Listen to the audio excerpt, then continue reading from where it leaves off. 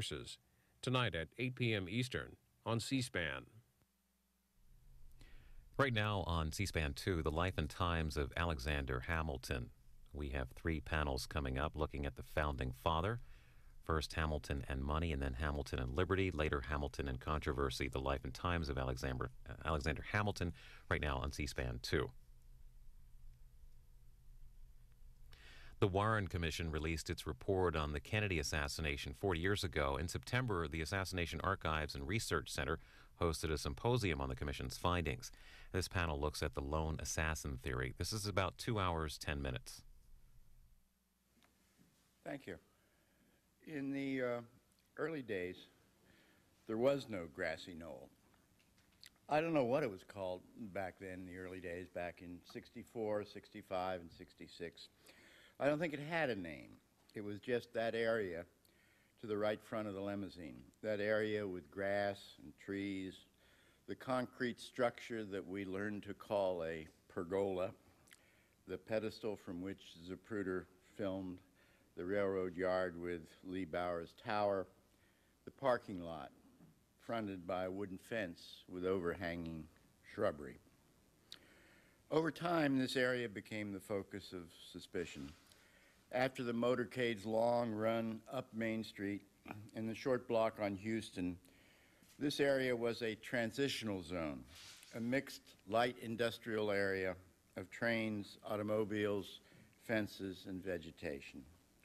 What seemed more and more like the perfect point for an ambush.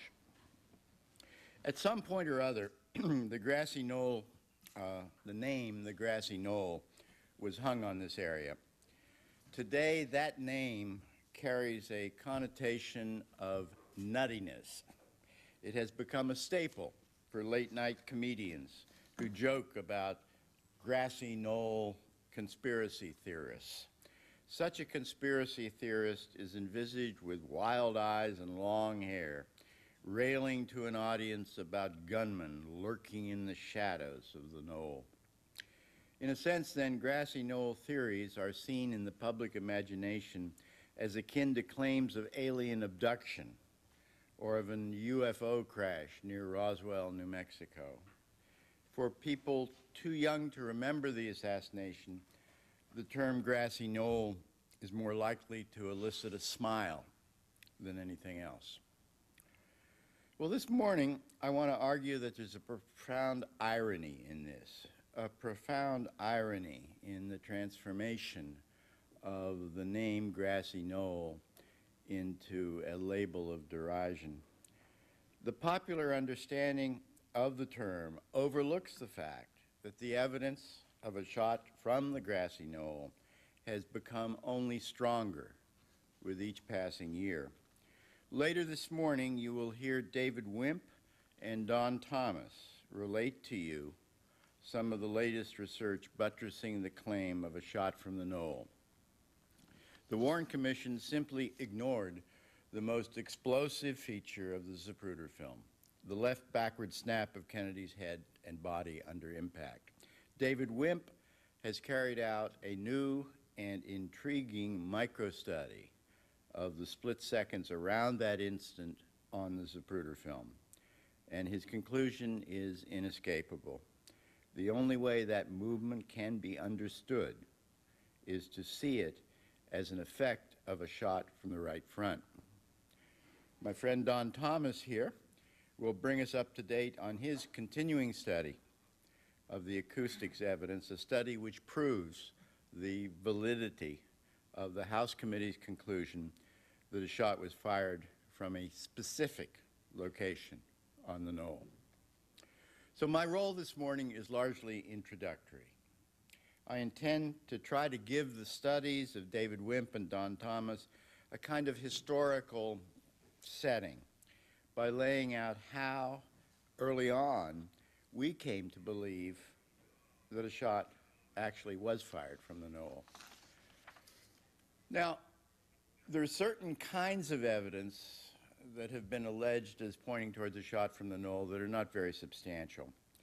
In the seconds after the shooting, many people ran towards the knoll and then gathered in the parking lot behind the stockade fence. First slide, please.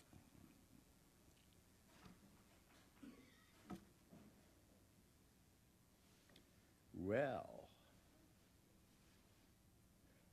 there. You see Gene Hill running in that direction. This, you can see a stream of people. I can't do anything here. Okay, we got a problem with the main lights. Can somebody do something about it? How's that? How's that? Okay. Okay, you see the stream then of people across Elm Street and up into the Knoll area. Next slide, please. And that's taken within 8 or 10 minutes afterwards, showing the parking lot, railroad tower in the background. Now, it's very unclear what, if any, probative significance this has. In the confusion of a shooting, if somebody begins running in one direction, a lot of other people will follow. Also, it's been alleged that ear witness testimony suggests a shot from the knoll. Obviously, some people clearly believe they heard a shot coming from the direction of the knoll. However, once again, if you look at experiments performed by the House Select Committee, it's quite clear that judging sound direction in Dealey Plaza is fraught with difficulty. There are so many echo-reflecting surfaces of buildings in Dealey Plaza that any judgment concerning sound direction is necessarily unreliable. Now, that applies to human perceptions of the direction of the shots. The dispersion of impact debris is something else. That is the dispersion of impact debris from the headshot at 313. This is a physical effect and does not depend upon a witness's perception. Bobby Hargis and Billy Martin, next slide. This is the Alkins film. We're riding the two cycles that are obvious to the left rear of the motorcycle. If you take the time to review what they told the Warren Commission, it's quite striking now. It's not just that Hargis was hit with some brain debris on his helmet and windshield. Both officers were covered in blood and brain debris. Their motorcycles, from their fenders up over the windshields, their helmets and their uniforms. It's quite striking, the amount of material that went in their direction. Next slide. Hargis, of course, is well known. There is Hargis having just gotten off his cycle. Hargis later told the Warren Commission that he was hit such a blow with this impact debris that he immediately figured that the shot came from the opposite direction, to wit, the right front, to wit, the grassy knoll. So he, almost instinctively, drops his cycle and starts running up into the knoll area. And in later photographs, we can see him in that area. Next slide, please. Also, in certain frames from the Nix and the Zapruder films, we can see what appear to be, you see the white mass that seems to be moving rearward across the trunk. We can see what appears to be a mass of blood and brain debris moving backward off the trunk. And yesterday, Randy Robertson showed you what he believes, and certainly there's much evidence for, an actual fragment, the Kinney fragment, actually bouncing off the back of the limousine, or towards the back of the limousine. So it is indeed controversial exactly where particular fragments were found. But there seems no doubt that the Weitzman fragment was found to the left rear of the limousine. The actual location of other fragments is somewhat controversial. Now, all of this impact debris does not pinpoint a specific location on the knoll. Obviously, it simply indicates to some degree of a shot fired from that general direction. However, independent evidence from a whole variety of sources is not all over the place in the knoll. This is what's important. a lot of evidence, soft evidence, that is witness testimony, physical evidence found there, etc., points to a single location. And that's what I think is incredibly important. Other locations have been floated by various critics at various times, of course. At one point, David Lifton proposed a shooter in a tree on the knoll, and other critics endorsed a drain hole near the curb of Elm Street. Gary Mack and Jack White thought they saw in the Mormon photo a figure in a Dallas police uniform firing a weapon. But none of these other locations has stood up over the years. What is quite remarkable is the convergence of independent evidence around a single location on the knoll as the most likely location for a shooter. That location is on the stockade fence approximately 15 feet southwest of the corner of the fence. Next slide, please. Now, this is a view from Lee Bower's railroad tower, which overlooked the parking lot. This is a view towards, then, the stockade fence with overlying vegetation in that area. In the minutes prior to the assassination, Bowers saw a car circling the parking lot and noticed two men standing against the stockade fence in approximately this location. Now, Bowers used a strange term. He said that at the time of the shooting, where these two men were standing, he noticed what he called a commotion. Now, Bowers died a couple of years later, quite innocently in my opinion, and so we're left with no real understanding as to what Bowers meant by that odd term, commotion. It's a vague and ambiguous term, and we don't really know what he meant. All we do know is that whatever he meant by commotion, it happened there at the time of the shooting. Next slide, please. We do know what other witnesses saw at the time of the shooting in this general location. Skinny Holland was an old railroad supervisor, and he was there at the Triple Underpass at the time of the shooting. And if a railroad worker would come up and want to watch the motorcade from that location, Skinny Holland would approve them, and they'd be permitted to be on the overpass. At the time of the shooting, Skinny Holland and I think there are 4 other witnesses saw what Holland described as, quote, a puff of white smoke come out about 6 to 8 feet right out from under those trees there.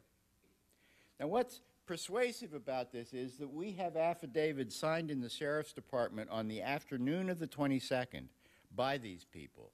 We have corroborating that 2 sheriff's deputies who indicated that they were told by railroad workers that they had seen smoke in that location. What's compelling about that is that these are a lot of people. They give their observations immediately, and the fact that on the scene, within seconds of the shooting, they told sheriff's deputies this. Now, next slide, please. Holland, this is Holland, a photo taken by me in '66, immediately, with his pals, started running in the direction of the stockade fence and knoll where they had seen this smoke. Next slide, please. This is the stockade fence in 1966, and this is the general area we're talking about here. They ran back behind the fence, and behind the fence, next slide, please.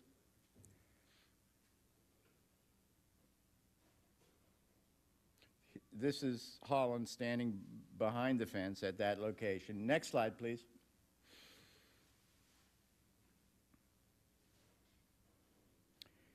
These are my notes taken contemporaneously with Holland on the site, and this is what they found. Here's the corner of the stockade fence, right? Corner of the stockade fence. You found these he found these 3 cars parked, backed up against the fence with their trunks up against the fence.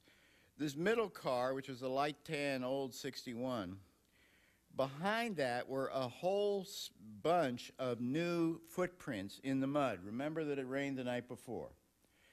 And there were cigarette butts scattered here and a few footprints in this general area. Holland and his friends found this very significant, but there wasn't much to do about it. They didn't find anybody standing there. They didn't find a rifle there. They didn't find any cartridge cases there, but they did find all of that there. Next slide, please.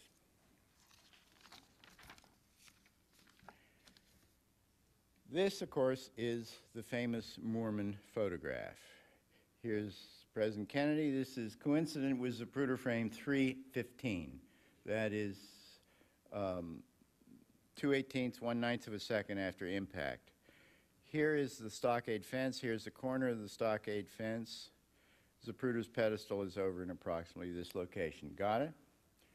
Now, if we look about 15 feet down from the corner, down to about this location in the Mormon film, we'll see something which I think is very interesting. Next slide, please.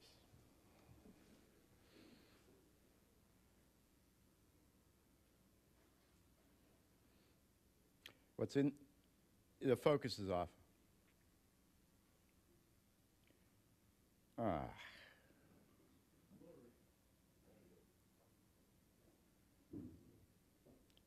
See what happens to us Luddites who use carousel projectors?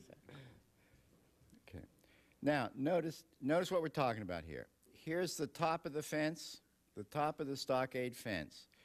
This shape here, I call an anomalous shape. In scale, it's a proper size to be the human head from approximately the mouth or the nose up. Notice this vertical shape. Well, that turns out to be a fixed feature of the site. Next slide, please.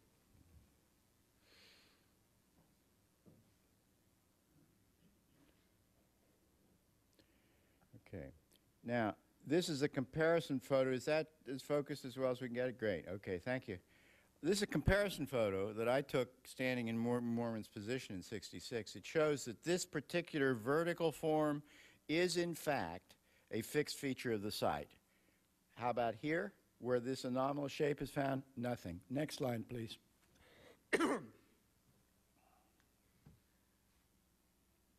Next. Jesus Christ. The vertical form in the background is the railroad tower in the background. That is, in fact, a fixed feature of the site. Next slide. Hey, can I ask, why can't we just do it from the... Can't you move closer to the...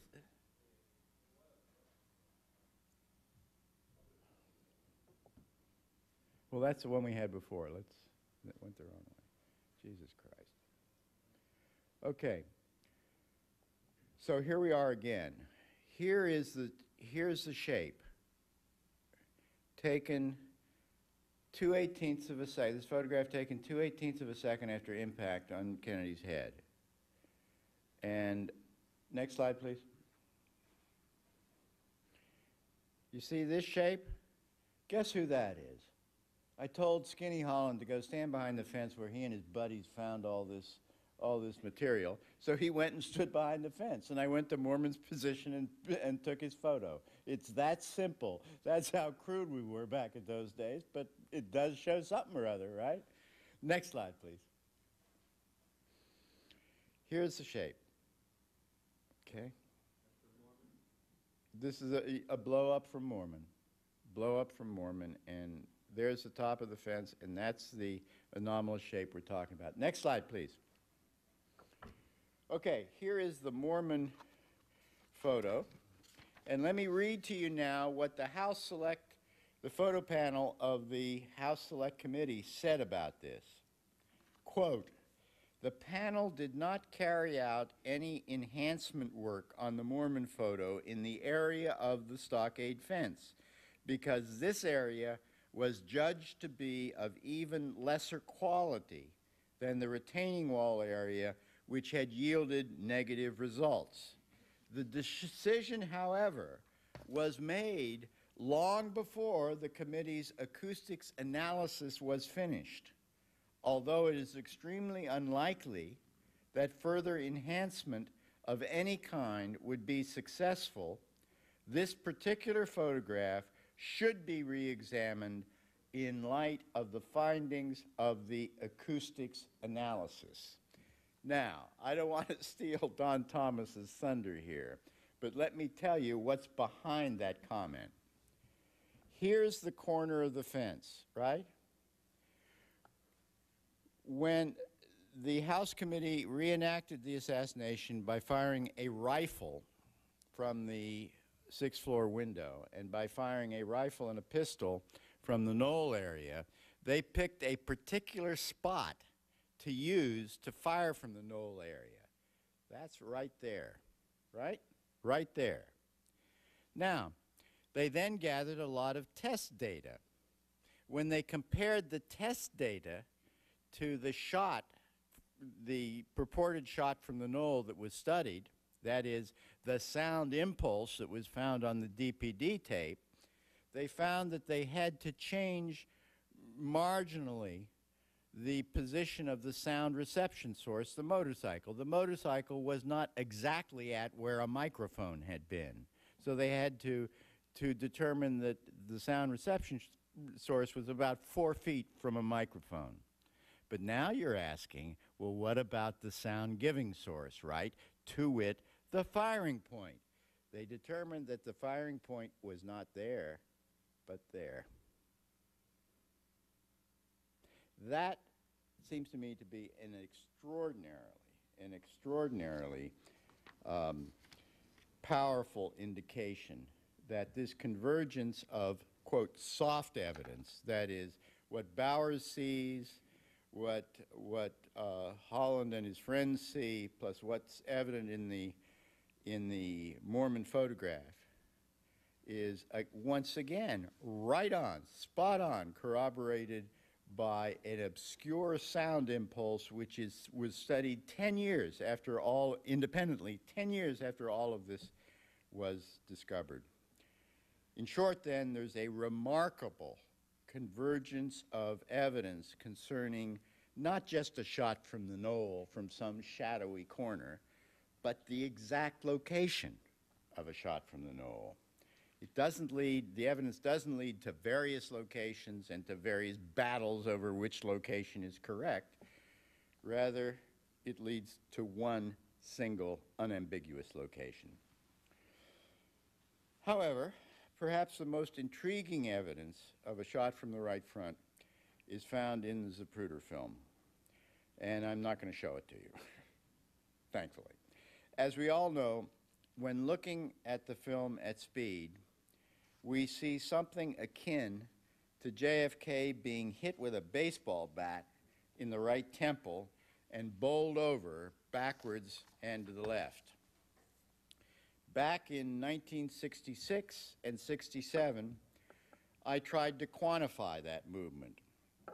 Like Ray Marcus before me, I found that what one sees at speed in the film is not one movement, but in fact 2 movements. That before JFK is bowled over backwards and to the left, his head moves forward. And just yesterday, you saw that Dr. Levy had performed similar measurements on the film and had come to exactly the same conclusion. Next slide, please. Now, what we did, I did exactly the same thing that Dr. Levy did. Here are 2 fixed points, A and B, on the limousine. I simply measured the distance between point C, which is the back of Kennedy's head, and these 2 points over time. Next slide, please. And what I came up with is this. If you measure from the back seat, you get this graph. If you measure from the handhold, you get this almost identical graph. And notice what you have. You have the head moving forward between 312 and 313, and then moving backwards, the body bounces off the seat and then starts moving forward again. Okay? I mean, this isn't rocket science, but it is something. At least we thought it was something. Next slide. That yields two, then, accelerations, one forward and one backwards. Okay. That's what I believed for some 35 years, 40 years. The upshot of all these measurements, then, is the contention that Kennedy was hit in the head by two bullets, one from the rear and one from the right front, and that both these shots hit their target in less than 1/9 of a second, right? Both hits impacting within 1/9 of a second. Well, I have to tell you, from the very first, I did have a little problem with this thesis, because it seems like a really amazing coincidence that two shots would impact within 1/9 of a second. It just sounds like amazingly coincidental. Doesn't mean it didn't happen, but it sounds like a quite amazing coincidence. I mean, what are the chances that two shooters from different locations would end up placing their shots on a target within 1/9 of a second? Well, it's with great pleasure that now I can say I was wrong. And it seems to me, as I told Dr. Levy yesterday, he's wrong too. Right. Given the very enlightened analysis of David Wimp, I can say that there now is no credible evidence of any forward movement in JFK's head and body caused by a gunshot. The double headshot between 312 and 314, I think, can now be assigned to the ash heap of discredited theories. What remains is overwhelming evidence of a shot from the right front impacting on JFK between 312 and 313. This modification in our knowledge makes it much more likely, in my opinion, that a shot was fired from the location described along the stockade fence at the point indicated. 40 years after the event, scientific evidence is making clear what we could only guess at 35 years ago. The tipping point in this case, I believe, has always been the ability to show from the evidence that shots came from more than one direction. The fact that a shot was fired from the grassy knoll and hit JFK in the head is no longer a mere theory.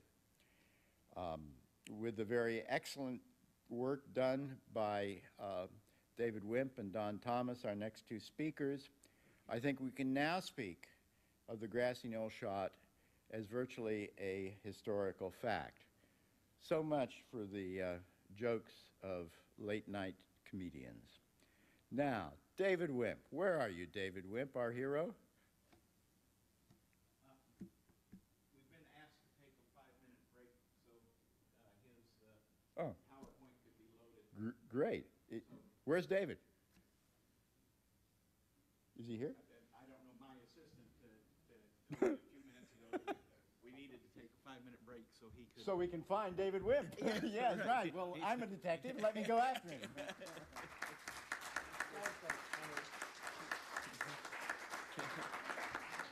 While you're searching for David Wimp,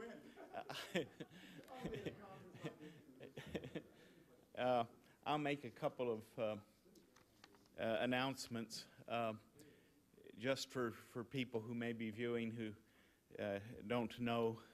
This conference is sponsored by the Assassination Archives and Research Center, co-sponsored by the Cyril Wecht Institute of Law and Forensic Science at Duquesne University and the Committee for an Open Archives. The AARC is a small nonprofit organization located here in D.C., dedicated to obtaining, preserving, and disseminating information on political assassinations. We have a website, aarclibrary.org, which has the 26 volumes of the Warren Commission on it. You can order our sets of CDs, which contain many important documents on the Kennedy assassination. In recent years, we have been obtaining and putting onto CD-ROMs a variety of records, including the Church Committee hearings. Recently, we published a CD-ROM which contains about 12,000 pages of deposition transcripts from the Church Committee that have not been made public. We have the the transcripts of the Clay Shaw conspiracy trial in New Orleans and the grand jury trial transcript. And most importantly, we have a set of 8 CD-ROMs called the Russ Holmes Work Papers, or Work File.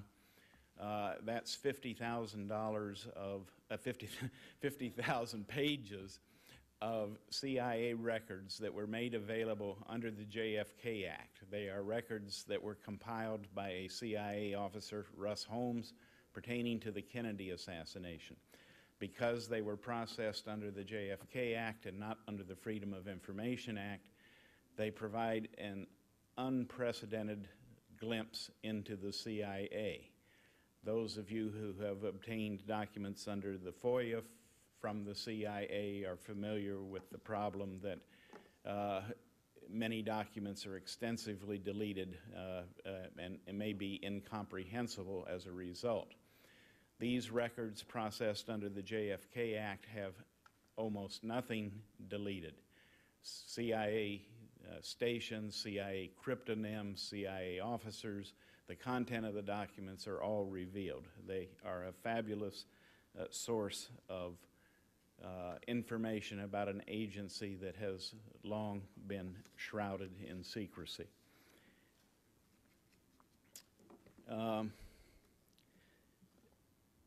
I think it's not a question that has come up here, is the dinner tonight. We will have a dinner for those who are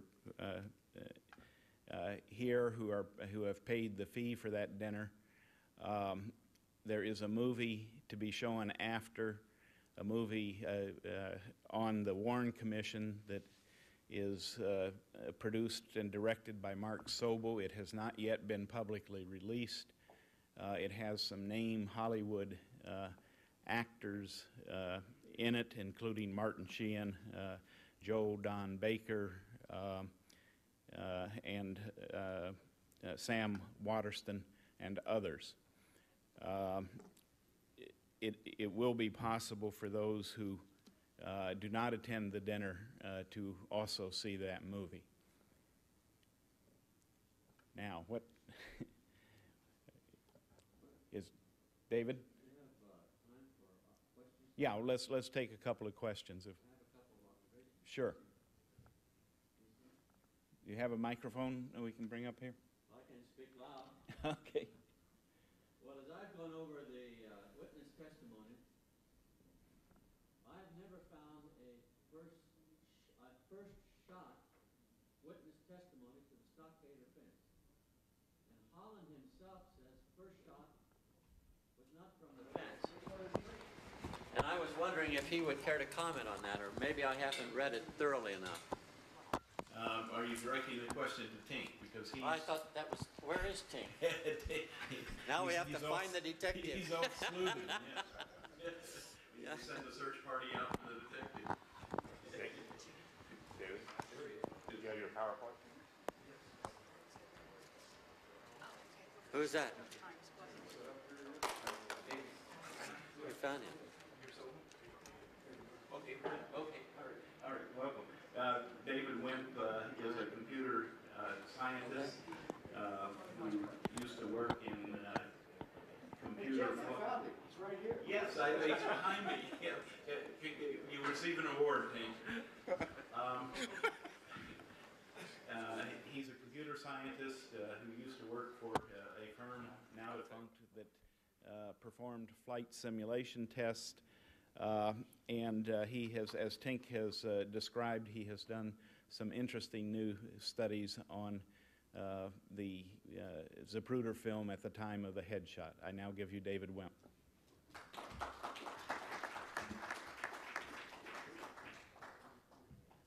Going to take just a moment to get set up here.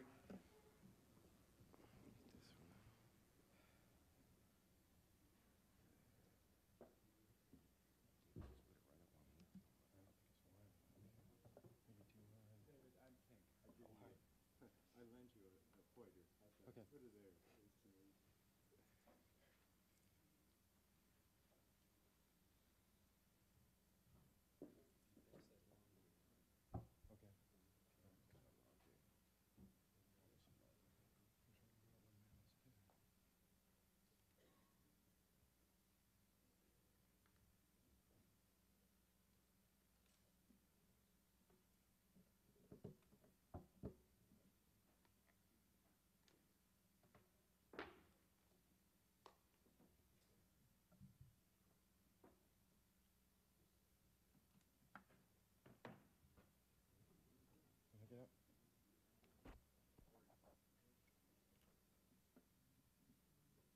Sorry.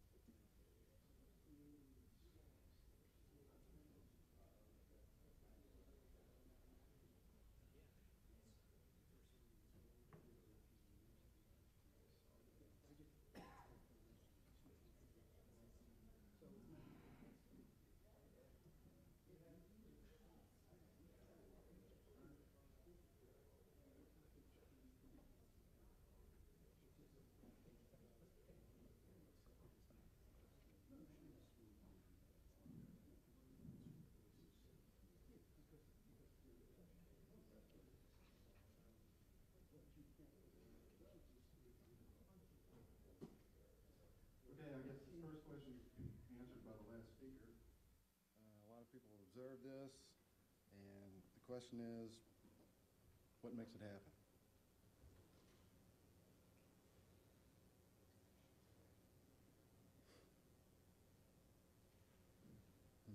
See, animations aren't working.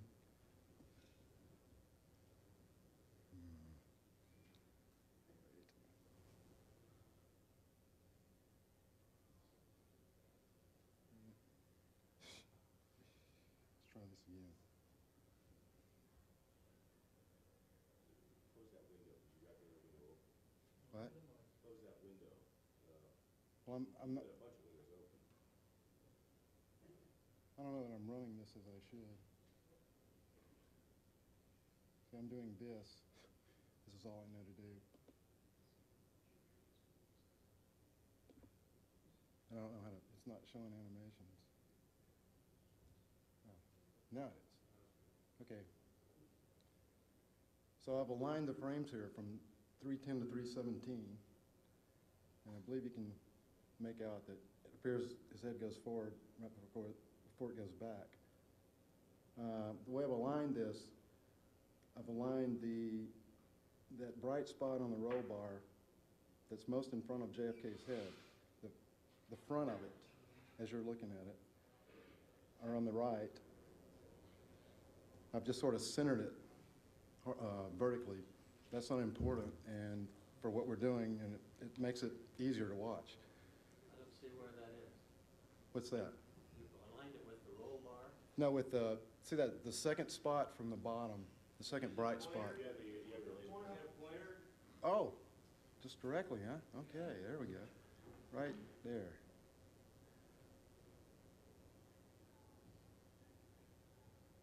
So that's my alignment point.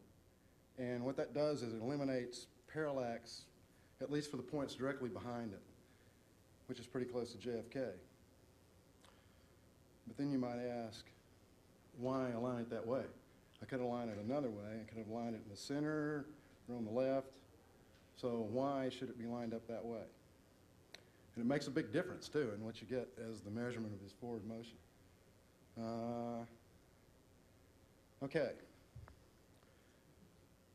We've got a phenomenon in the human visual system called mock banding. And as you see something that looks like an edge right there. But there really isn't one. This is the intensity graph here. It actually ramps up. You can sort of tell that. And this depends a lot on the display, the characteristics of the display, what it actually looks like. But when you get this, the intensity over here, it's down, it's dark. And when you get a ramp up like that, which again in blurring, up to the broader spot, you tend to see that as an edge. It's kind of fuzzy, but this is happening behind JFK's head in the Zapruder film. And that's what everybody missed. Okay, here's some that show up a little better. You can see like this one. This is really, this white splurred across that black, more as that would happen on film. And you see an edge there. And there really isn't one. It's a ramp, it's just a ramp up. Not clear. What are we seeing? At the top is what? Oh, this is what you started with. Yeah, I guess there's no explanation. I'm simulating blurring, motion blurring here, where the image is moving during the exposure. So we're saying the blurring is this way, that the camera would actually be moving the opposite way, but that the image is moving this way during the exposure of the film. And so you should see just some kind of ramp up because, see, I'm just moving this across during the exposure. I'm moving this line over to here. So this part over here is all white during the exposure, and then starting here, you get a little bit of black, mostly white, a little bit of black. No, I'm not using the mic. Huh? A little black, and then more and more black until you get across. But this is not the sharp edge that it looks like. That's the point. It's a phenomenon called mock banding, where when you have those kind of ramps, the visual system tends to see it as a sharp edge.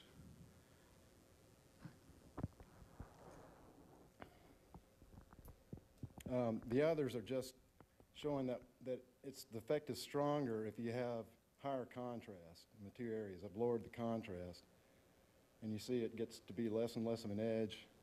And over here, it looks more like what it really is, which is just a smooth change, continuous change.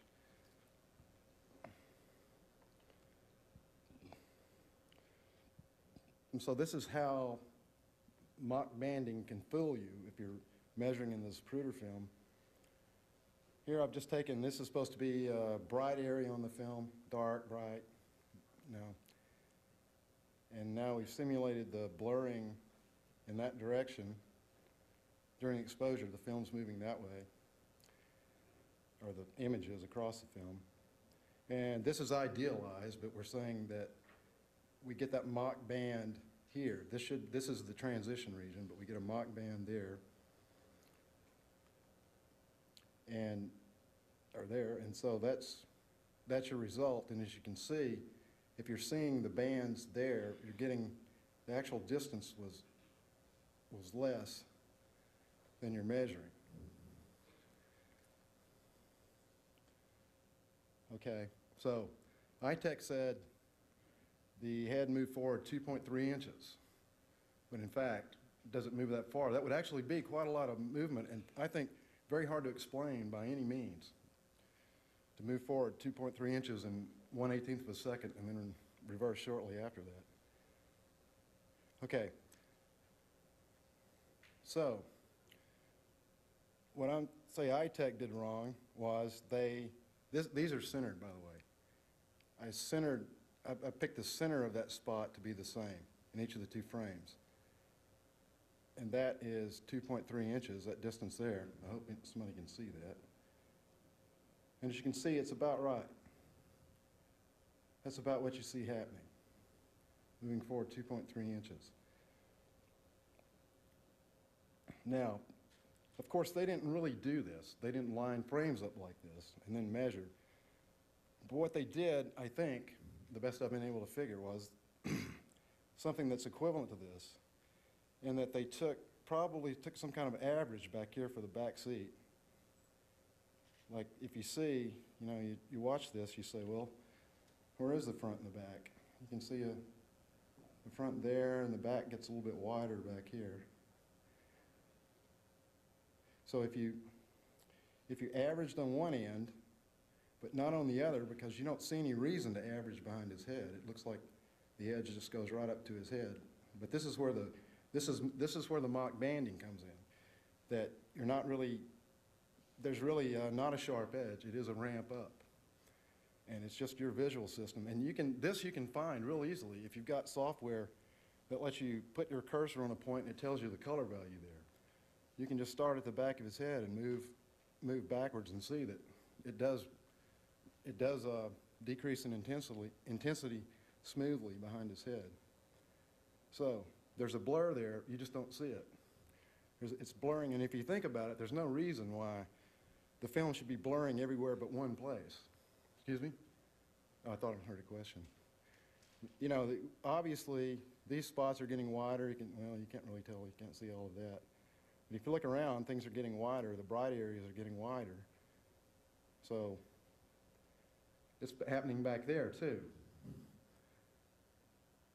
Some of that apparent movement is actually motion of the camera, not of his head. Okay? The whole vehicle appears to be going up. Oh, well, is that also because of movement of the camera? yes. There's just no way. See, the truth is, you think about, well, what's the position of something in this film, in this frame? If it's blurred, there really isn't one, because everything is moving during the exposure, so there's really a range. There's a starting position and ending position. And so it does appear to be going up. The back of it is going up, relative to the front. If you look at that driver's Well, it will a little bit. If you look at that driver's side in comparison to that little grass mound above it, you'll find out that actually the car is not going up. Well, the slope of this curve changes as the camera moves. And the camera moves quite a bit between these two frames, relatively speaking. But if you, well, that's just the way pictures work. If you pan the camera across that curve. If you just look at the line at the bottom of the vehicle, there's no question that the angle. Oh yeah, but the camera, see that's showing, That's the camera. that's right. Oh, I'm sorry, I see what you're saying. Yes, oh, I'm sorry. Yes, you can see the camera motion from watching what happened to the frame here. But that contributes to the look that he's going forward, I think. Well, you can't really see, there's not up there to see that it's moving horizontally too. As a matter of fact, some of the slope changes. There's a little bit of rotation change, but yes. Is Conway's head also moving forward, and is it doing so for the same reason? Well, I will be getting to that very issue, yes. And if you see, well, if you notice, if I had a way to get back without starting over, you could see that everybody's head appears to be moving forward now more than it did in the other alignment. And of course, the frame's been slid farther forward for 313 because I was aligning it at the right edge before, and now they're centered. So yes, the whole frame is slid over in this alignment a bit. But yeah, everybody's head goes forward. Excuse me? Doesn't John Kennedy's head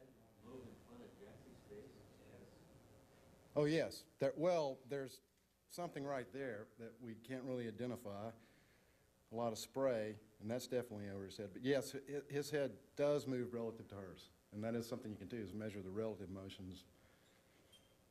And Both that, the men's heads move relative to the women's. yes, they do.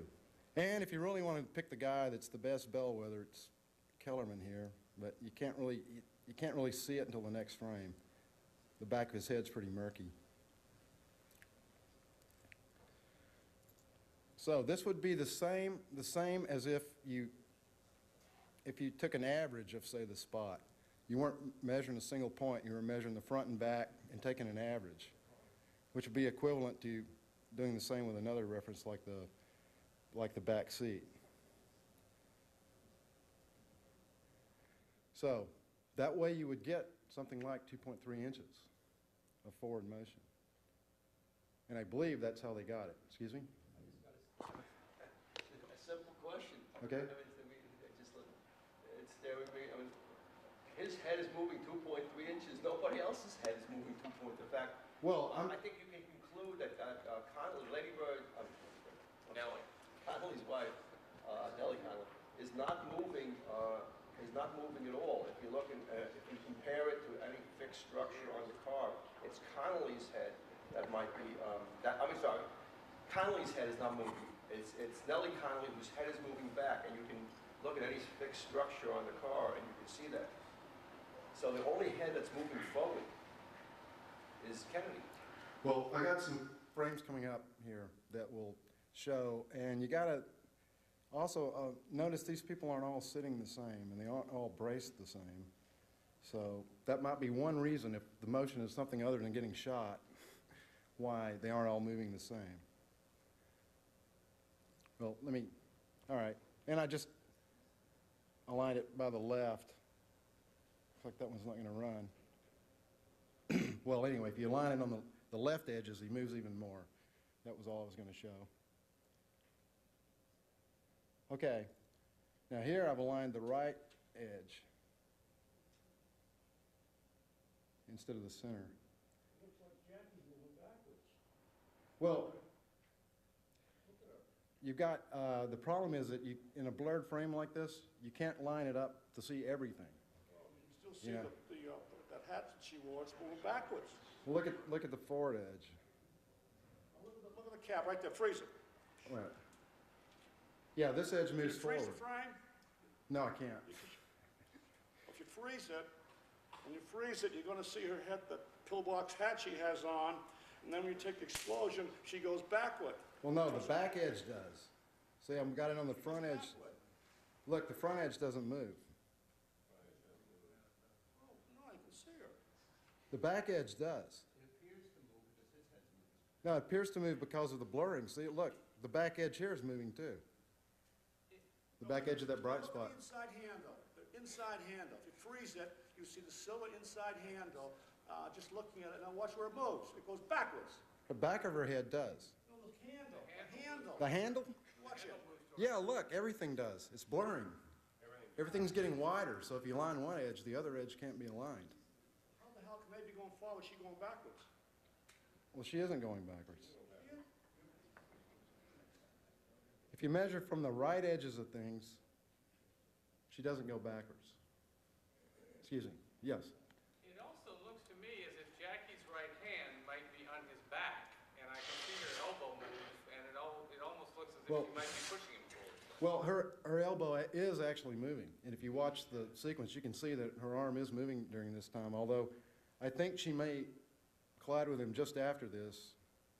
I'm pretty sure she hasn't yet. Do we know You can from see, the other side where you her can hand see in is? the Nix film, you can see, pretty well see in the Nix film that it hasn't touched him yet, but it may right after that.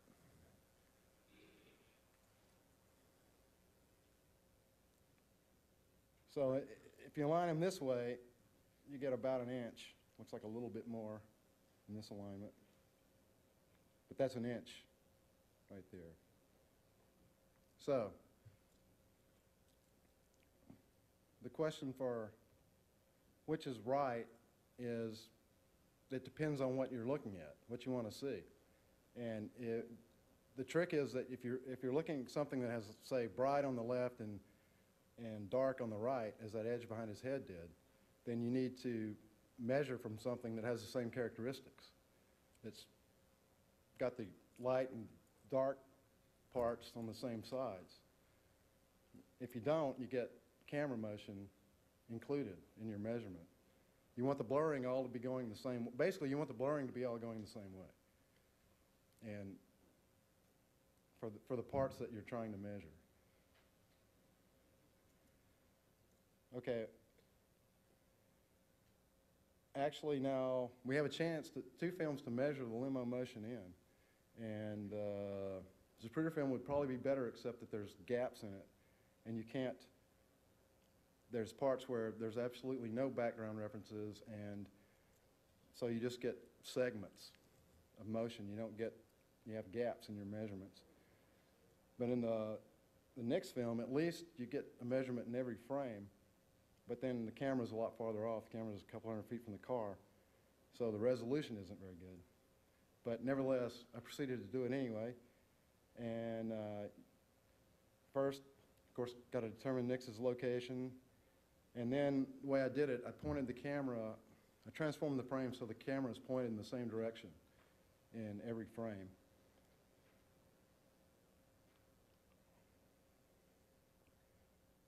And I first did it from the background, just from objects in the frames, which I knew the locations of. But then once you've got the frames nearly aligned, you can use the frames themselves to further align it, because they have common points in them that you may not know the location of, but you just need to know their direction, and you can determine that once you have the camera pointing correctly. And so then for each measurement of the limo, I just made a 3D vector, and I have a plane representing the limo's path. It's an idealized plane. It probably isn't traveling in exactly a straight line. And then so I projected the vectors onto the plane, and that gives me a path, or at least that point on the limo, along the plane. And I've actually, well, I can see the aspect ratio is off here, but as a byproduct, you get a stabilized Nix sequence. That's not supposed to be so high. So you can see it's pretty stable. So, and this actually reflects the directions that I had the camera pointed for in the measurements, in the final result. So here's where I have Nix. Well, you can just barely see it. That's the path of the car during that sequence. And this would be his approximate view at some point. Yeah, that's just another shot of the model. That would be Nix's view of the model I was using. Okay, so here are the measurements. And as you can see, they're pretty noisy. This could be improved some, I'm not sure, but there's not a lot of resolution in those frames. The car's a long way off, it's not moving, and this stuff in here is a pixel difference between these points and these points. That's why it's bouncing up and down. Most of it is just quantization error. You only have about 12 pixels difference between each frame. So anyway, you smooth it so you can look at it. Now, I doubt this is real. This is probably more of that pixelation stuff. But you see, it looks generally like the limo. Yeah, the limo's slowing down. This starts at about 292 roughly as a Zapruder equivalent. The limo does seem generally to slow down. The headshot occurs right in here somewhere. 21 is the headshot. And then at some point it seems to maybe to level out.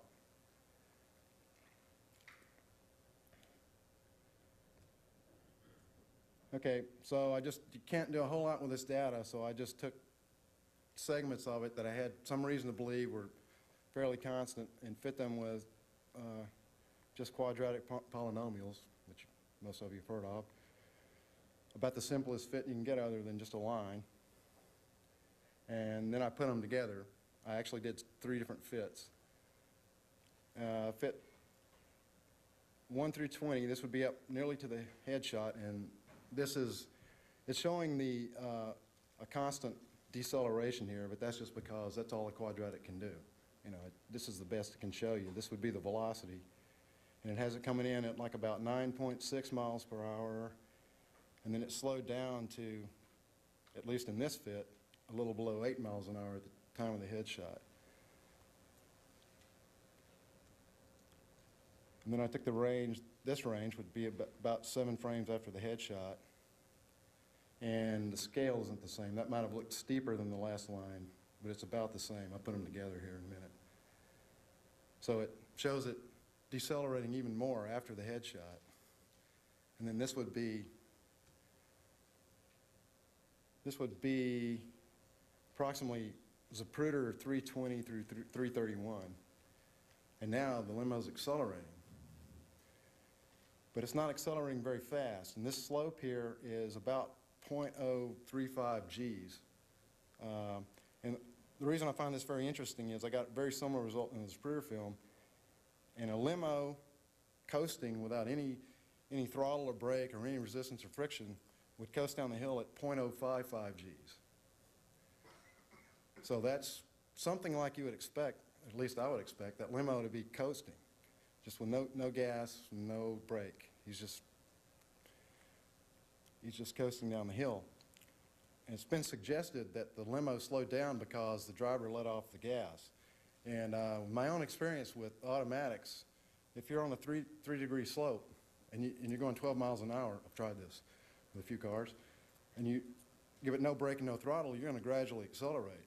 You know, an automatic is not going to abruptly slow down, at least in drive, if you let off the gas under those conditions. So I believe that at this point, in this stretch here, the limo is in fact just coasting, and that it must have been braking that slowed the limo down. Okay, well here I put the 3 segments together, and somehow they matched up here, but not quite here, but that's just the uncertainty of the data. But generally we get a downslope, a decreasing velocity up into somewhere in this range. This scale is seconds now. But somewhere it reverses and starts accelerating again.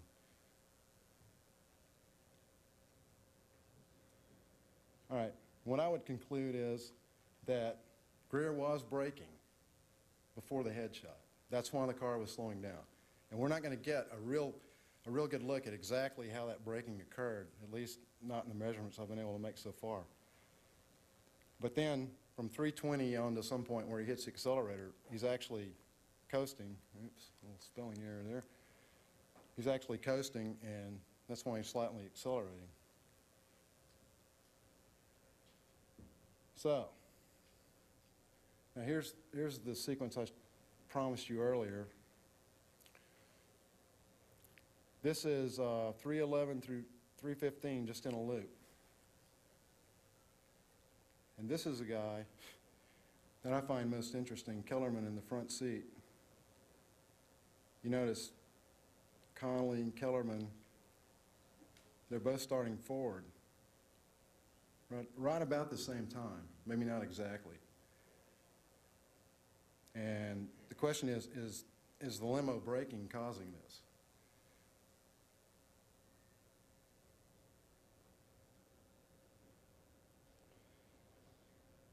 I think probably so, but you know, they're not all moving. If you look real closely, you can't pick up their forward movement at the same time. But you have to remember that the effect of limo braking, the force that actually acts on you is wherever you're in contact with a limo. And the force has to be transmitted through your body up to your head, because it's actually acting. If you're sitting down, it's acting on your posterior. It's like somebody grabs you by the seat and is pulling you back.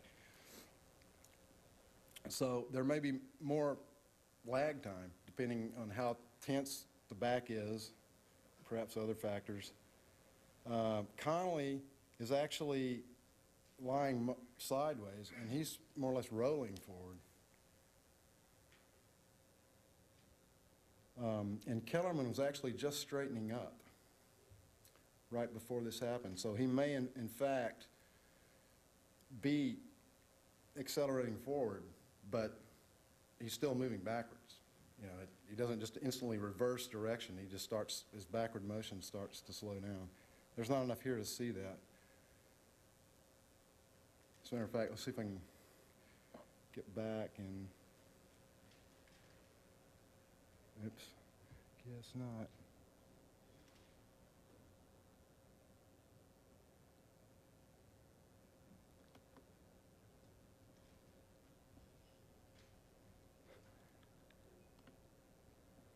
All right, let me get, I guess there wasn't enough in this one either. I had to cut some of these down because they weren't playing right. I guess I didn't get 308. If you go back a couple of more frames, you can see that Kellerman was actually leaned forward just before this, and it just straightened out, just about gotten vertical again.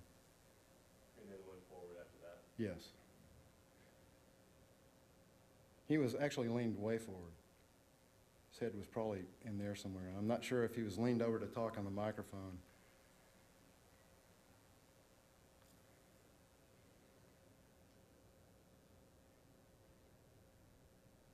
I don't think I got enough.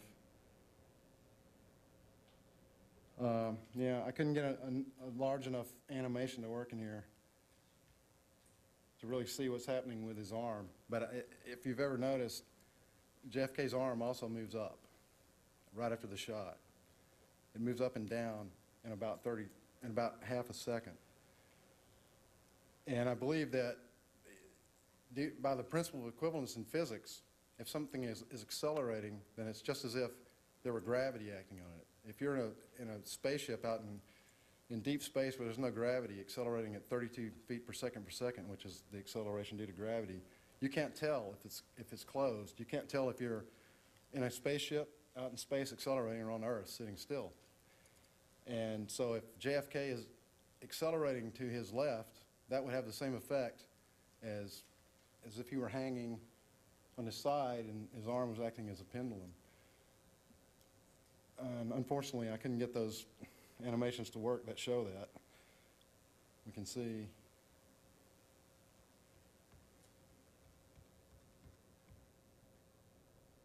You can just see it starting up. It pops on up about 3 inches and then comes immediately back down. You know what? I could just kill this and run it directly, yeah.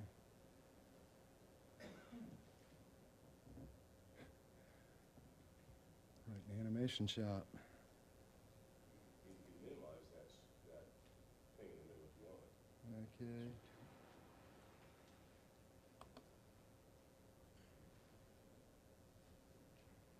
It's not gonna be easy.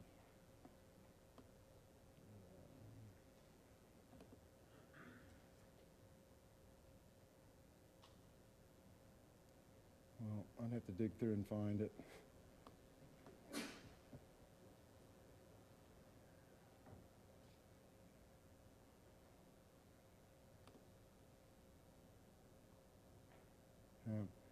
I don't think I can find it up here. So, are there any questions? Yes. When I worked for the House Assassinations Committee, we sent a lot of this stuff to JPL, Jet Propulsion Laboratory in California, and they had a really terrific image deblurring program. I was wondering whether 313, subjected to an image deblurring program, might give you better frames of reference. You know, the problem with deblurring is you have to assume something about the blurring to actually run it. And one of the real big problems in 313 is there's two motions. JFK's moving and the limo's moving. And they combine vectorially, and there's not any real way to, there's enough there to deblur the limo. That's what I meant. Yeah. If you deblur the stabilized image of the limo, would it not give you a better frame of reference to where the president is in reality? Well, yeah, except you can do the same thing by aligning the blurs. But see, by doing that, you will have aligned the blurs one way or another. So, and the problem with his head is there's two blurrings there, so it's not going to give you back anything. I mean, there's going to be artifacts there. in his head, because his head was moving independently of the car, and you're de-blurring it as if it were just moving like the car. So that's not going to really come out right. Yes? The mix analysis that you did for the velocity of the car obviously is not very precise, but it shows a relatively constant rate of deceleration. And Well, yet this forward motion is in one particular spot. I'm wondering how you... Well, the analysis I did could only show a constant acceleration if it was a quadratic. That's all it can show. And I'm... Is there anything in the data that you believe there's something different going on in that spot, though, I guess? It's just not, there's not enough resolution, I don't think. Okay. You couldn't resolve a short pulse of braking, which is what it would have to be. Yeah.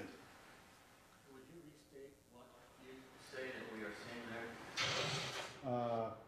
What are we seeing? I believe that Greer was on the brake and that either he clipped it at the end. And the question is, why would he brake as well?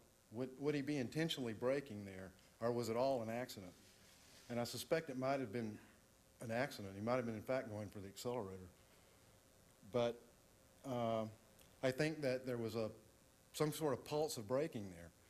It wasn't even, it wasn't even braking. Maybe he went for the accelerator right at the end and just clipped the edge of it, gave it a little pulse. I've done that myself. Like that guy in Santa Monica that ran over 80 people with the wrong pedal. But, David, would you summarize, basically, in terms of Zapruder film, what you find? In other words, starting at 308 or whatever it is, you see all these people actually moving forward in the limousine. Only at starting right about the headshot. They're not moving. Well, Kellerman. Kennedy moving forward? No, I don't see any motion that I can absolutely verify for JFK prior to the headshot. But there could be some. Yes. Mr. Wimp, on that, does Greer brake before the headshot, after the headshot, or simultaneously with the headshot? Because we have his testimony both at the Warrant Commission and the House Select Committee that he turns all the way around, looks at the president, the headshot, then he accelerated.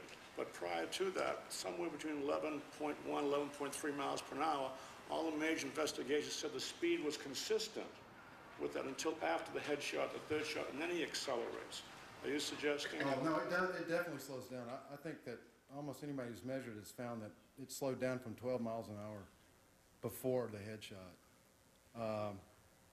I think Alvarez had it slowing down somewhere like 298 to 310. But actually, if you do the math for what he called for, that's a pretty sharp braking. That's almost 0.4 Gs. You should see people flying forward. Prior to the headshot simultaneously, or? Oh, no, he is braking before the headshot.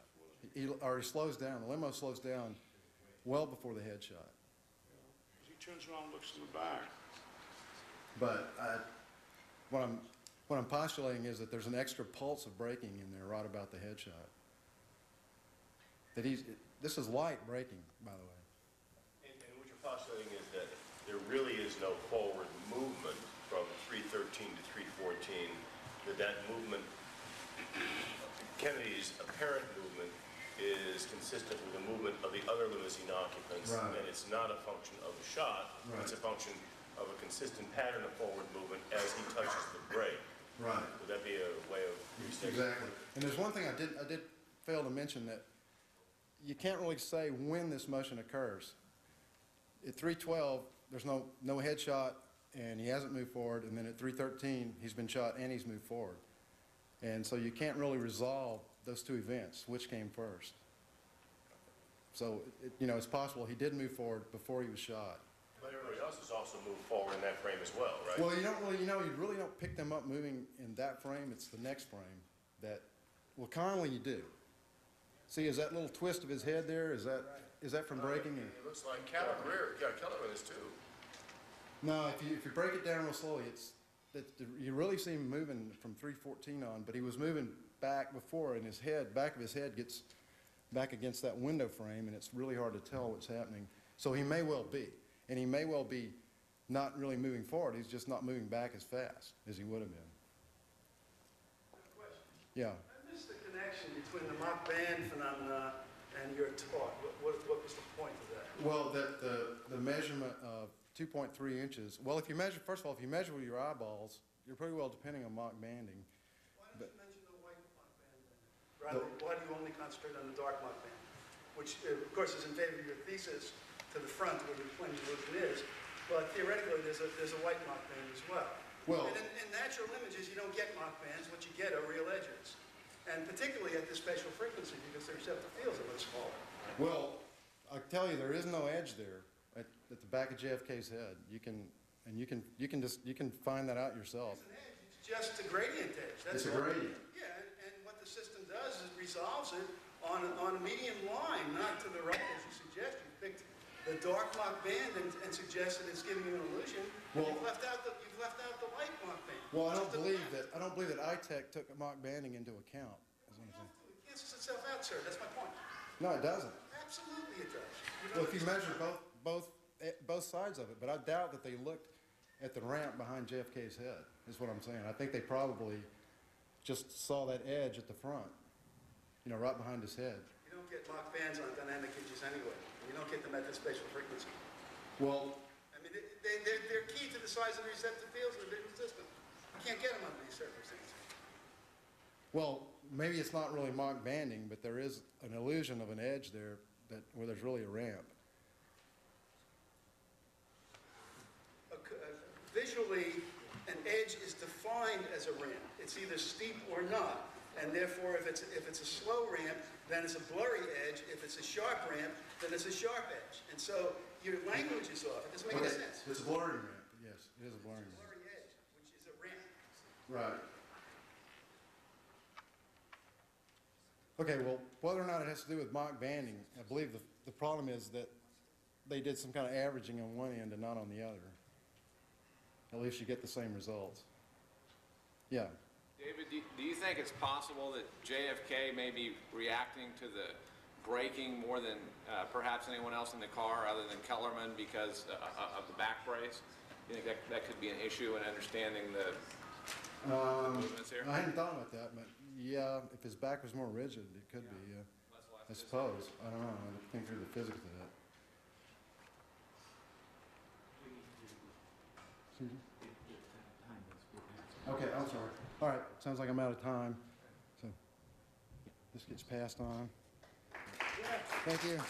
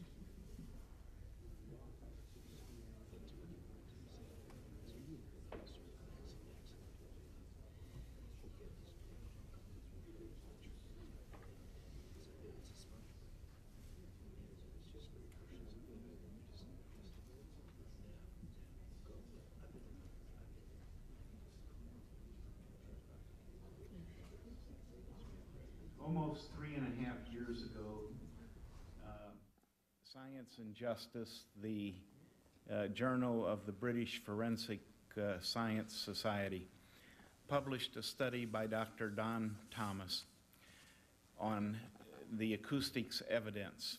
Dr. Thomas reviewed the work of the two panels of the House Select Committee that were the basis for the House Committee's stunning repudiation of the Warren Report and its finding that there was a high degree of probability that Kennedy had been murdered by a conspiracy.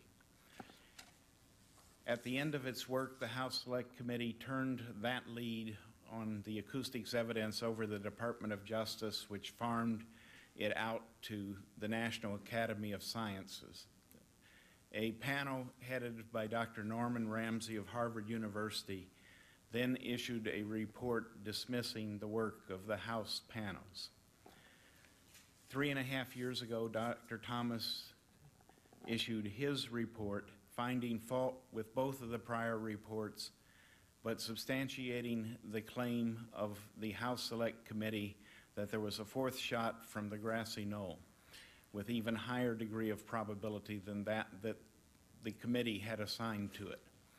Despite this stunning revelation, to my knowledge, neither the Department of Justice nor Congress has taken an interest in this. Perhaps we can someday force them to do so. Dr. Thomas will now explain the basis for his conclusions.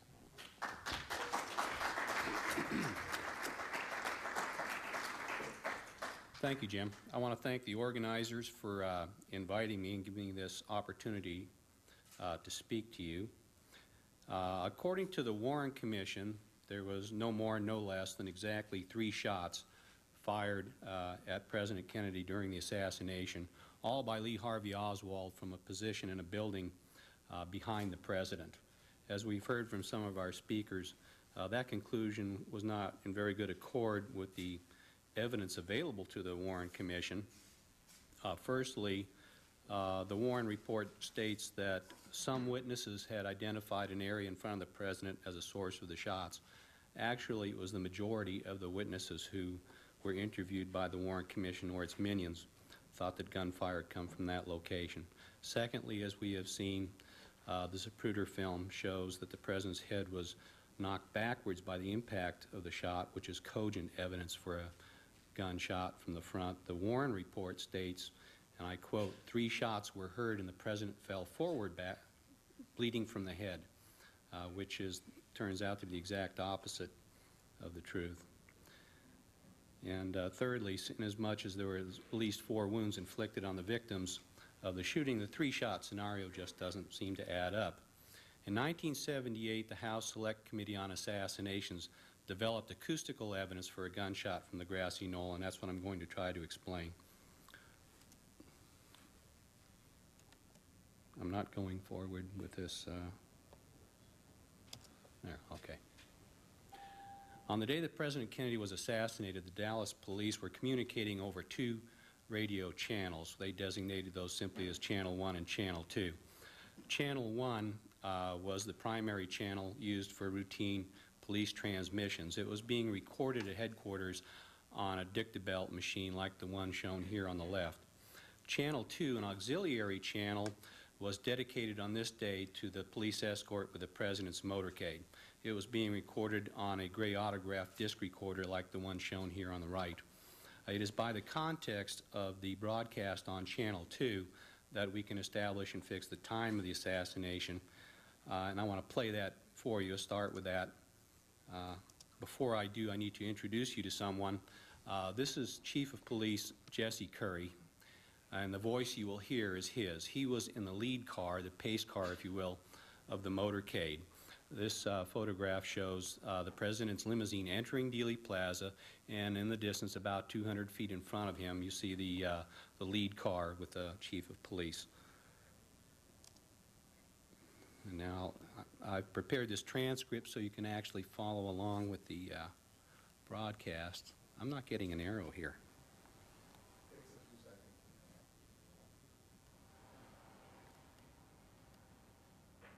Oop. There we go. Some little spastic here, so how do you Rex. What, enter? I am.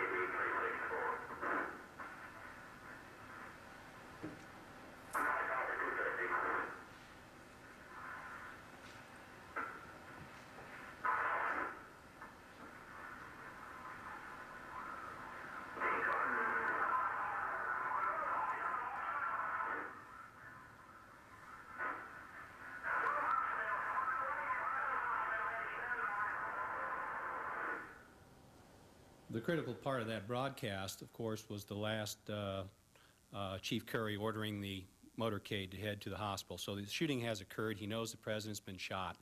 Just 10 seconds before that broadcast, you heard the dispatcher, as a regular part of protocol, announce the time as 12:30. He also announced the time 12:31, 12:32, etc. So that establishes the time at approximately 12:30 by the dispatcher's clock. And just 10 seconds before the dispatcher announced 12:30, Curry had announced that he was at the Triple Underpass. If you're not familiar with Dealey Plaza, I can't imagine somebody's here is not. The Triple Underpass is that railroad bridge to the left and the three roads that go underneath it. This is the pointer.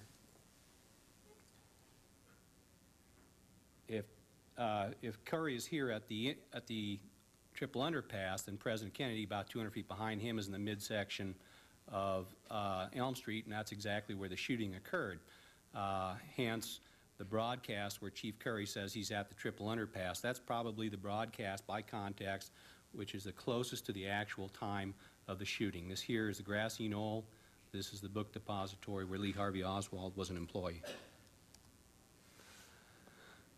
At a most unusual event over on Channel 1, and a fortuitous event as it turns out, happened for 5.5 minutes beginning around 12:28 until around 12:34, again by the dispatcher's time notations. Somewhere in Dallas, a microphone on a police motorcycle becomes stuck open, and Channel 1 is dominated by the sound of that motorcycle motor. He is effectively then blocking, jamming the transmissions on Channel 1. Well, this is real slow to come up here, this arrow.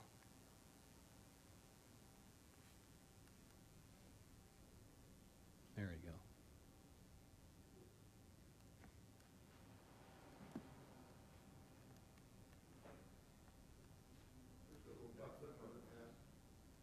Where? In the middle?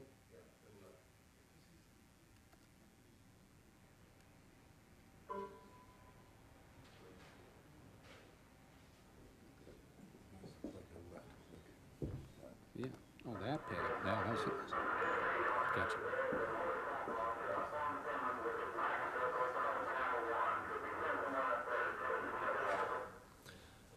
Well, a key question here is what made the dispatcher so certain that the motorcycle was on the Stemmons Freeway. Now, the most likely piece of evidence was the fact that 1 minute earlier you can hear sirens in the background behind that motorcycle motor noise. The one emergency that was going on was the president's motorcade on its way to Parkland Hospital on the Stemmons Freeway. So the dispatcher had made the inference that it must be one of the motorcycles with the motorcade. There were 18 motorcycles assigned to the president's motorcade. If so, then there's a chance that that motorcycle was in Dealey Plaza, and if so, it might have captured the sounds of the gunshots on its microphone and recorded it at headquarters. And if so, then we would have direct evidence relative to the problem of exactly how many shots were fired during the Kennedy assassination. So in 1978, the House Select Committee on Assassinations arranged for an expert analysis of the Dallas police tapes. They chose a firm, actually, they went to the Acoustical Society of America, who recommended to them a firm of Bolt, Beranek, and Newman of Cambridge, Massachusetts. They had done the Kent State shooting tapes back in the mid-70s. In that case, National Guard soldiers had fired at some rowdy students. Later, the National Guard would claim that they were returning fire, that they had been fired at first. So BBN analyzed, there was a video and an audio tape. They analyzed the sounds, used triangulation to identify the origin of the sounds, the first 3 gunshot sounds, and found not only the soldiers that fired the first 3 shots, but were able to identify the precise 3 soldiers who had fired the shots. And subsequently, from the films, that the FBI were able to identify these individuals and interviewed them, and all 3 admitted that they had, in fact, discharged their weapons.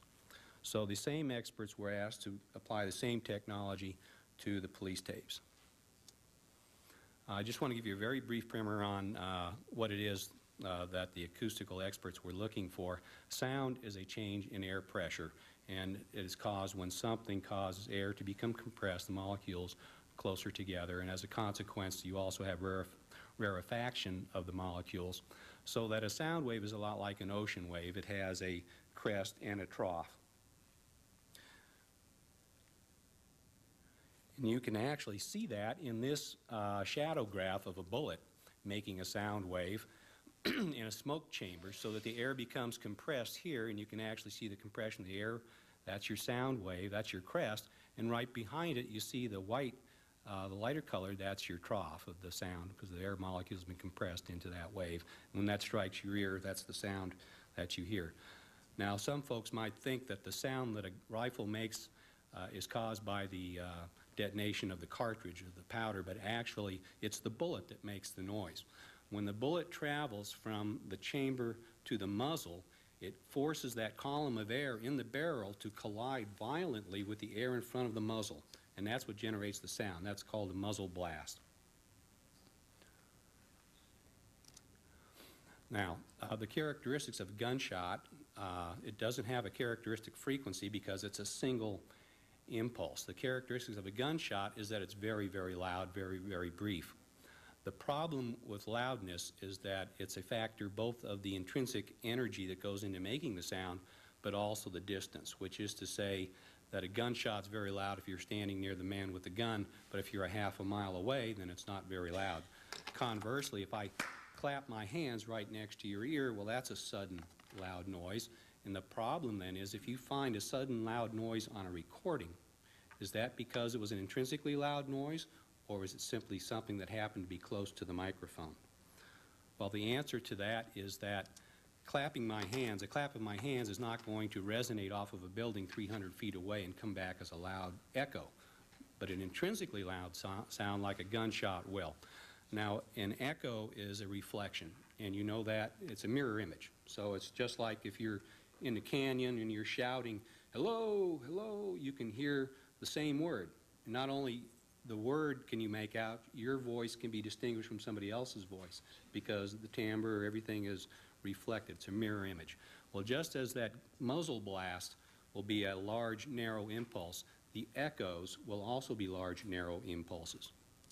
And so in an urban environment like downtown Dallas, where you've got these buildings, you should have a cluster or train of large, narrow impulses, and that's what a gunshot is expected to look like. So that is what, something like this, is what the experts were looking for, this being the original muzzle blast, and then there should be a train of echoes after it. That's what they're looking for on the police tape. So they process the police tape through an oscillograph, and this is what you find. Basically, this is mostly motorcycle noise, and rising above the motorcycle noise, you've got these trains of large, narrow impulses. That's what a gunshot would look like, but then a lot of other things might look like that. Static might look like that. So they had to make some additional criteria for screening the 5.5 minutes of recording. So these are the 4 characteristics, the criteria they used. Now, in each impulse pattern should be around 10 impulses, and that's because you've got 5 large buildings facing the plaza, and you'll get an impulse off a reflection off the face of the building, but you'll also get a refraction off the corner of each building. So there should be around 10 impulses, but that's, the exact number is going to vary a little bit depending on exactly where the microphone is relative to the buildings. So you're looking for patterns about 10 impulses. Each pattern should be a quarter to a half-second duration, and that's from simply the physical dimensions of Dealey Plaza being 500 feet across, speed of sound 1,100 feet per second. It shouldn't take more than about a half a second for sound to travel across that plaza. There should be at least 3 discrete patterns, because we all agree that there was at least 3 shots during the assassination. The question is, was there more? The total sequence of gunfire should be at least 4.5 seconds, but less than 15 seconds. The 15 seconds, the upper limit, comes from the filmed evidence that the president's limousine was only on Elm Street for about 15 seconds. The 4.5 seconds comes from the function of Lee Harvey Oswald's rifle. The U.S. Army Weapons Testing Branch established that the cycle time, that is, the time to fire it, reload, and fire again, was 2.25 seconds. So to get 3 shots, you need at least 4.5 seconds. So applying those 4 criteria to the entire 5.5 minutes of recording, they find only one place that meets all those criteria, and it happens in a 10-second sequence that begins about 136 seconds into the motorcycle segment. So the next step was to go to Dealey Plaza and actually fire test shots, record those test shots, so now we know exactly what a Dealey Plaza echo pattern looks like, and compare that to the sounds patterns that are on the police tape. The one on the bottom is the patterns that I'd shown you earlier from the police recording. The upper figure shows an oscillograph of the test shot fired from the grassy knoll. Now, to the untrained eye, you'd look at those and say they don't look anything alike. There's a reason for that. The upper recording is a high-fidelity recording.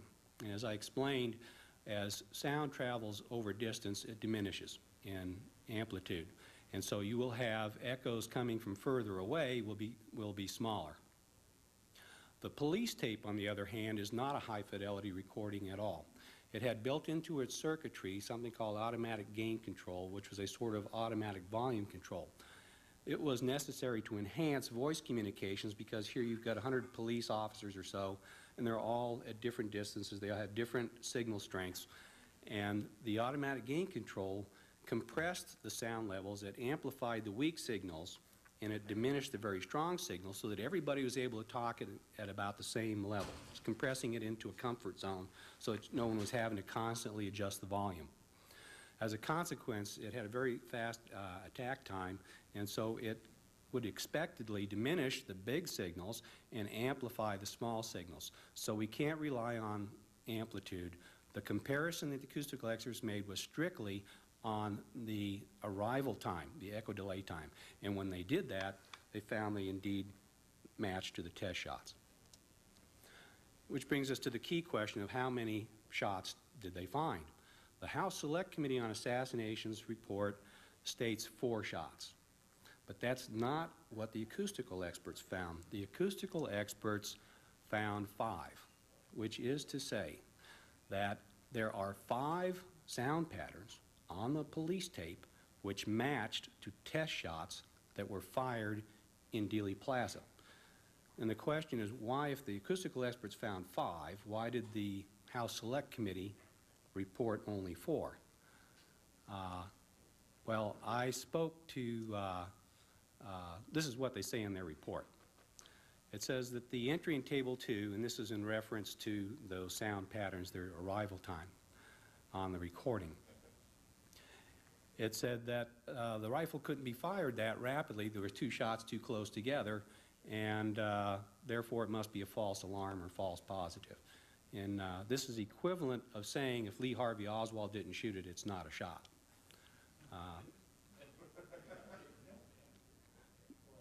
So the fact is that they did find 5 patterns that matched to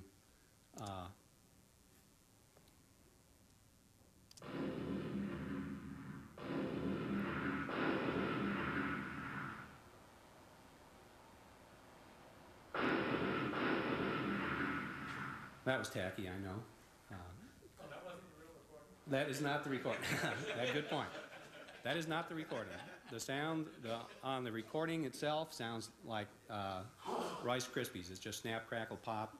And if it sounded like that, you wouldn't need acoustical experts to tell you how many shots are on the recording. The point here is that the sequence, if the acoustical evidence is correct, that is the sequence that is on the tape. That's the spread of the shots. 3 close together, then about a 5-second gap or interval, and then 2 shots close together. So how do we know we didn't get just the false positives here, that these matches are not just spurious? Because of the controversial nature of that finding by the acoustical experts, the House Select Committee then went to a second laboratory, again recommended to them by the Acoustical Society of America. They went to the Computer Science Department at Queens College in New York.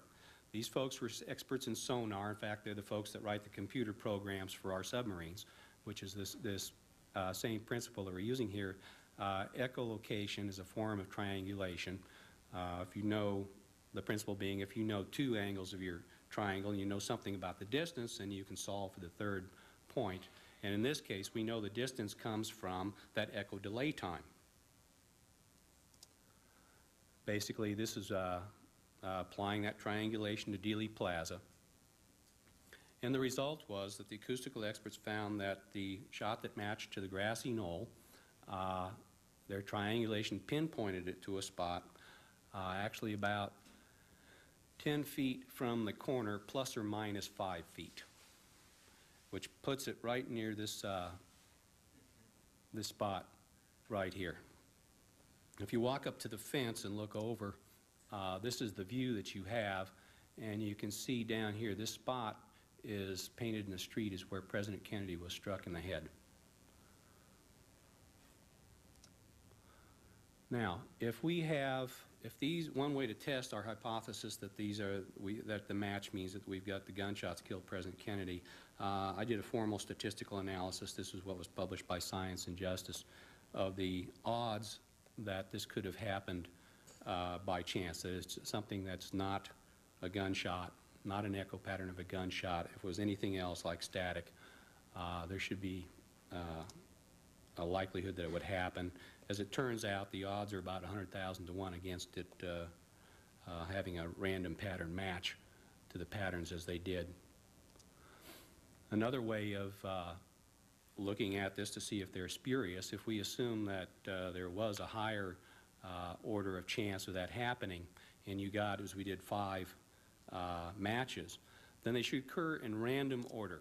And what I'm talking about is because the acoustic experts didn't know exactly where the motorcycle was, they had to array microphones in the plaza along the street, along the route of the motorcade. So they put 36 microphones about 18 feet apart along the route. Now, if these sounds are not echo patterns of gunshots in Dealey Plaza, and the match is spurious, then the likelihood of getting a match, say, at this microphone is the same as at this microphone, because it's got nothing to do with Dealey Plaza. And therefore, if you match 5, again, if it's spurious, they'll be in random order. They'll be in nonsense order. And that's not what happened. They are ordered, which is to say that the first sound on the Dallas police tape matched to this microphone here, a test shot fired at that microphone. The second pattern on the Dallas police tape, second and a half later, matched to this microphone here, test shot recorded there. The third one here, and then down the road here, 4th and 5th one here. So they were exactly in the right order, 1, 2, 3, 4, 5. There's 125 ways that you can order 5 numbers, only one of which is 1, 2, 3, 4, 5. But it's not just the order, it's the, you'll notice the spacing. There's 3 shots, 3 close together, microphone positions close together, and then 2 further down the road. So that matches the spacing on the recording. And it's not just the spacing, it's the trajectory. The distance from this microphone to this microphone was 130 feet. The time between the first sound and the last sound on the police tape is 8.3 seconds. In order to go 130 feet in 8.3 seconds, you'd have to go approximately 11 miles per hour. And of course, the FBI had shown that the president's limousine was moving at approximately, well, 11.3 miles per hour is the average speed they calculated. So it was this order in the data, not just the matching, that led the acoustical experts to conclude that yes, they had found the gunshots that killed President Kennedy on the recording. We can test it further. Now that we have identified where these acoustical positions are, we can test that by looking at the film evidence to see if indeed there was a motorcycle at the places predicted by the president's by this evidence, the acoustical evidence. This picture here was taken in between that, well, the shooting has begun. Clearly the shooting has begun. This is equivalent about Zapruder frame 255. If you look back into the distance here, you'll see no motorcycle, at least for the next 100 feet or so.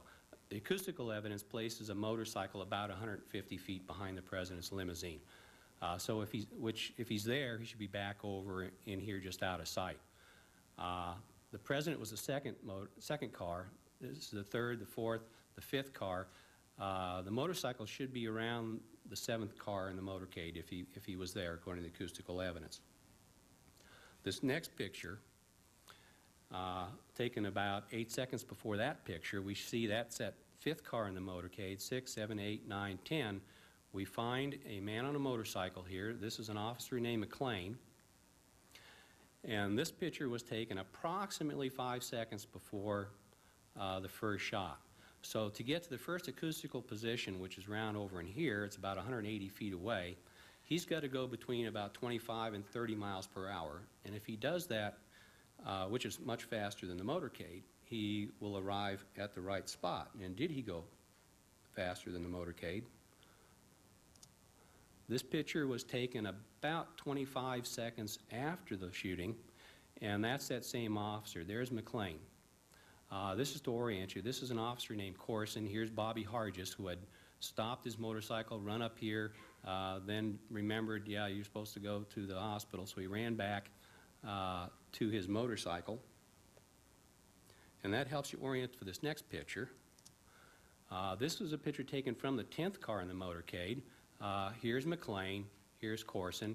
This is about 3 or 4 seconds earlier. Here's Hargis starting running towards his motorcycle. What this picture shows you, since it was taken from the 10th car in the motorcade, now remember, McLean was behind the 10th car at the motorcade back at the intersection of Houston and Maine. So he has passed at least the 10th, 9th, and 8th cars. He's passed all these, so he's going faster than the motorcade, at least his average speed over that time. In fact, he's gone about 400 feet in the time it's taken this car to go about 200 feet. Now, there's been some stopping and slowing down among these cars.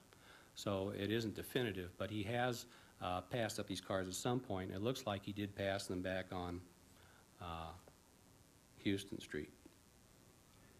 To summarize this evidence, these are the locations where the motorcycle has to have been for the acoustical evidence to be correct. Gary Mack especially has searched the archives for photographic evidence, and we've not been able to find any definitive pictures that show the motorcycle here or not here. There's no pictures of these spots at precisely the right time. So what we've seen is that the motorcycle was here about 5 seconds before the shooting. He was here about 20 seconds after the shooting. We have a further constraint, and that is on the recording itself. You hear the motor humming along until about 2 seconds before the first shot. At that point, the motorcycle noise drops by 75%, which indicates that he's let off the accelerator. We think because he's anticipating making his turn at the corner. He then idles for about 30 seconds, which means we require that he goes faster here than after the shooting. So if we assume that he went 25 to 30 miles per hour here, slowed to about 15 miles per here, idling now, slowing down to about 5 miles per hour here, which therefore meets the requirement that he's traveling about 11 miles per hour between those 2 points, and then continues to idle here at about 5 miles per hour, then he will be at just the right spots, which the filmed evidence shows he was at. No other motorcycle in the motorcade could have been at the right place at the right time. Subsequently, McLean was interviewed, and he stated that he did have a problem with a microphone that would stick open.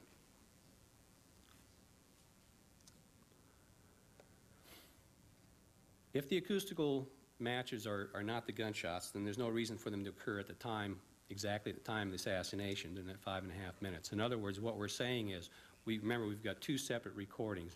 On channel 1, we have the sounds, which the acoustical experts have identified as the gunshots. Over on channel 2, we have that broadcast by Chief Curry where he says he's at the triple underpass, which should be the broadcast closest to the time of the shooting. If these are the gunshots that killed President Kennedy, those should be simultaneous. So what we need is somewhere on the recording, we need a simulcast so that we can correlate those two events, see if they're synchronous or not. It turns out there's no less than 5 different simulcasts, broadcasts that are common to both channels. And so it ought to be easy to synchronize things. But as it turns out, as you see here, if it were true that you could rely on these to synchronize events, then each of these events should be separated by the same amount of time. And as you can see here, they're not. They're all different. The reason for that is because one of the reasons, there's several reasons, one of the reasons is that the recordings were sound actuated. In order to save time on the recordings, whenever there was dead air, they'd stop recording. So, and then when somebody would broadcast, it was sound actuated to start recording again. So it's not real time on the recordings. There's other problems that have to do with tape speed and with the fact that these are stylus and groove arrangements, and there was some skipping and repeating going along. The National Research Council used one recording and used that, claimed that was the synchronization, made very little effort to figure out why you have these discrepancies in the timing, and reached the conclusion that the two events were not synchronous. However, if we use a different time, let's go back and use the simulcast, which is actually the closest one to the time of the shots, which is when Fisher, Deputy Chief Fisher, says, "I'll check it." That happens just 2 seconds before Chief Curry said he was at the triple underpass. And now I will actually play for you the Channel 1 recording. As I said, the sounds that sound like gunshots are going to sound like just a static, snap, crackle, pop. But we can, I use that broadcast by Chief Fisher where he says, "I'll check it," to actually find them on the recording. Here we go.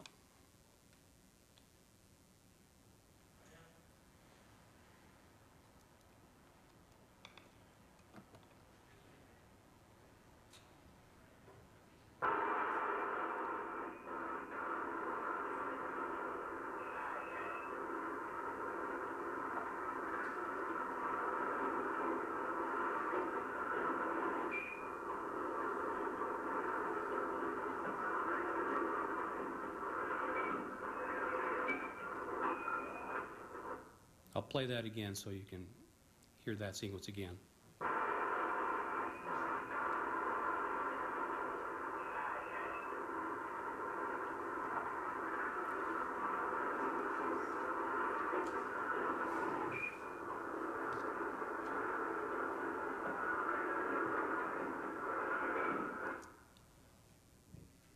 So if you use that simulcast closest to the time of the shooting, so you have less effect of these other problems causing the time discrepancies, you get an exact synchronization between the time when these sounds were deposited on the recording and when President Kennedy was actually assassinated. Now, the obvious thing to do is to take the audio and match it up to the video. Remember, you've got this obvious event at frame 313 where the President Kennedy's head is ruptured by the impact of the gunshot. Earlier, one of the problems is that we saw, trying to detect when anybody else was actually impacted by a gunshot. Governor Connally obviously is in anguish between frames 230 and 240 of the Zapruder film. The Warren Commission hypothesized that this could have been a delayed reaction. The actual impact could have been at an earlier point. Some photogrammetric studies indicated, for example, at frame 227, 228, Connally's hat flips up. And we know that the bullet struck Governor Connally in the wrist. It turns out at frame 224, 225, we see the flap of Governor Connally's jacket, and the bullet went through the front of his jacket. So we think that that is the point that shows since it's followed in the sequence by the hat flipping up and then Governor Conley obviously in anguish, that the point of impact was at 224, 225. And the time lapse, the time interval between frame 224 and 313 is exactly 4.8 seconds.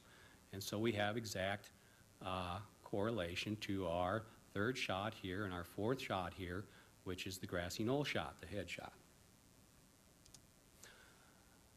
One more aspect of this that, for the details, you can look at this article.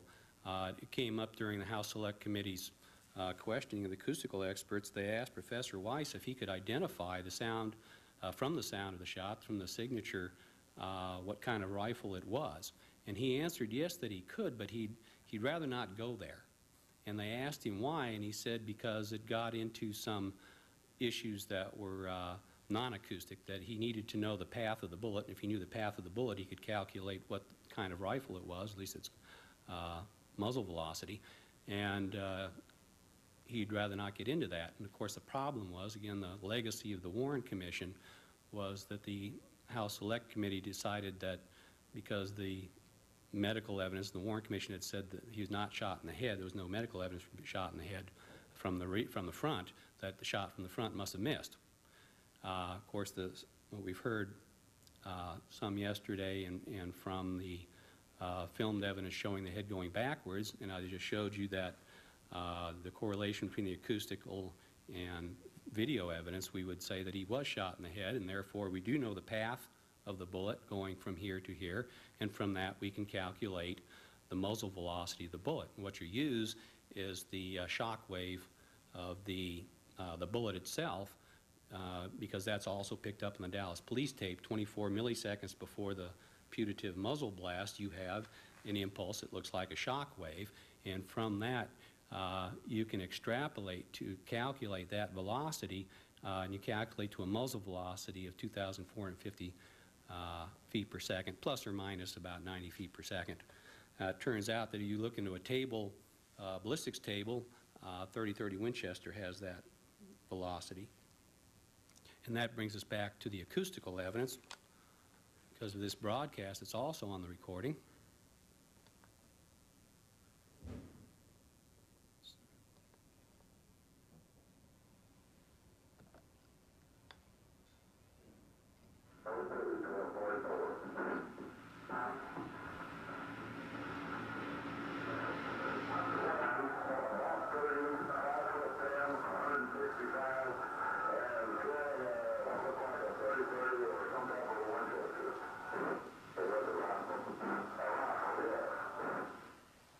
The Warren Commission didn't go into that broadcast.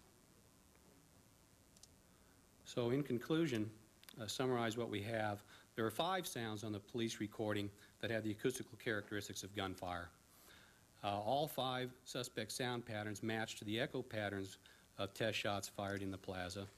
The sequence and spacing, the order in the data is what convinced the acoustical expert to conclude that the gunshots are on the recording. The sonar analysis by the second group places it on the grassy knoll. The degree of match is statistically significant. Films do show a motorcycle at or near at least the positions predicted by the acoustical evidence. That subject motorcycle had a microphone relay problem. The suspect sounds were deposited on the recording simultaneous with the assassination if we use the simulcast closest to the time of the assassination. The sequence of shots on the audio matches the video sequence of wounding, and the shockwave precedence matches to the muzzle velocity of 30-30. And I thank you all very much for your attention.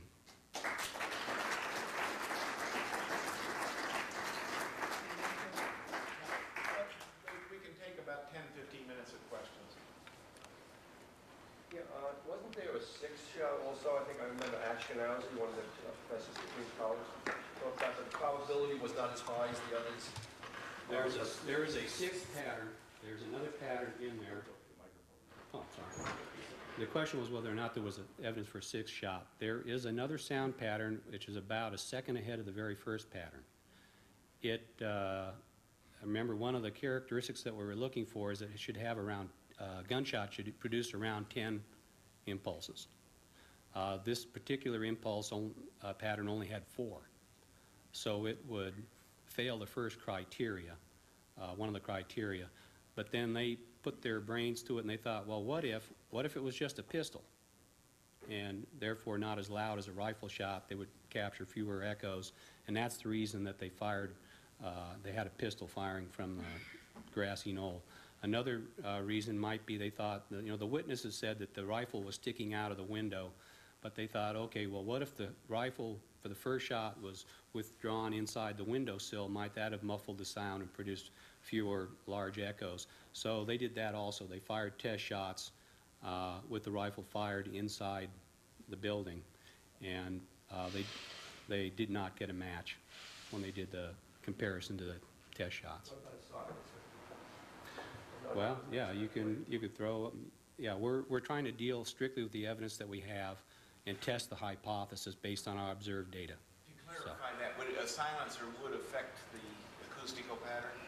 You wouldn't. Yeah, clearly you would. If you don't, you're not going to have an echo pattern if you don't have a big blast. Don, David Wimp has pointed out that the 313 is blurred. I think one of your really dynamite arguments is the swiftness with which that blur occurs. In other words, at 312, nothing has happened. At 313, you have impact on Kennedy's head, but you also have a blurred frame, which means that Zapruder has moved his camera. And I believe your argument takes the form of showing that if one assumes a shot came from the depository, the shock wave would not be there in time to produce that blurring. Hence, this is a separate indication of a shot of a firing point much closer to Zapruder than the 6th floor window. Would you summarize your argument? I think you did a pretty good job right there. But, well, for comparison, for example, the sound pattern at frame that corresponds to frame 224, there's also a jiggle about frame 227 that follows that, and if you make allowance for the speed of the bullet, the speed of sound, that's exactly, if a shot came from the book depository, that's when you would get the jiggle. So that corresponds. Conversely, the jiggle occurs much too fast to have come from the book depository. But if you simulate a shot from the grassy knoll, then the timing is just right. Was the Dow tax building taken into consideration? When they fired these test shots, they were, you remember, to do triangulation, you have to have 2 points in your triangle known. What they were looking for, the third point in the triangle, was really the motorcycle, the microphone. So they fired their test shots from the book depository because that's a known place, and then from the grassy knoll because known and respected. There was a lot of evidence for a shot from there, and that enabled them to triangulate onto the to find the motorcycle. Once they found the motorcycle, then the second laboratory could go ahead and look for that shot from the grassy knoll. But as far as firing a test shot from these other places, no, they had not done that. They weren't looking for. Now, there's a 5th shot, so there seems to be a rogue shot in there, and the question is, where does that come from? 2 observations, plus I wanted your comments.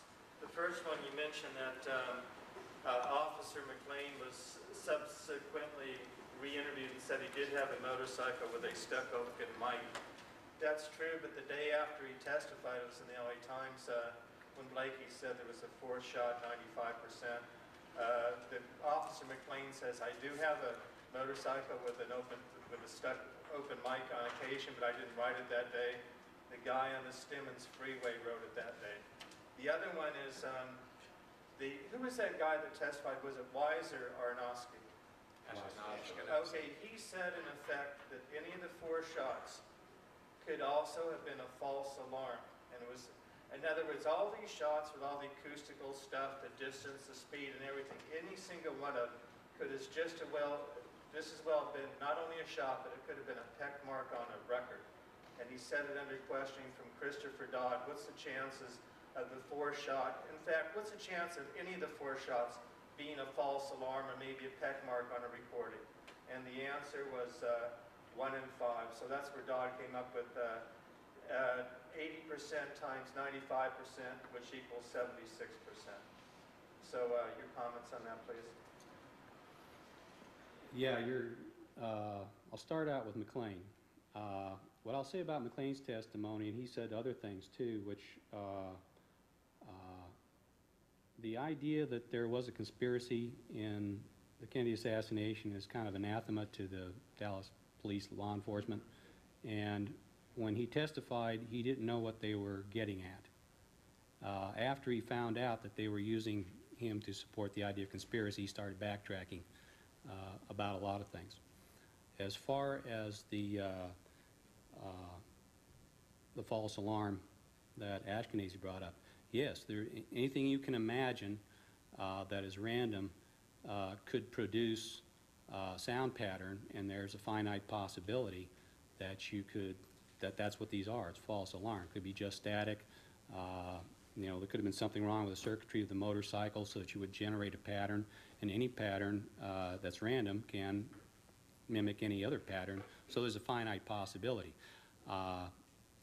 What he was getting at with that, when he was talking about 1 chance in 5, that he was talking about there is, remember, you got 36 shots, so you got 36 opportunities. So even if it's a long shot that any one would match, heck, you got 36 chances. Multiply that times 2 for the 2 different locations, and you have to factor that all in. That's why I went into a more formal statistical analysis to show that.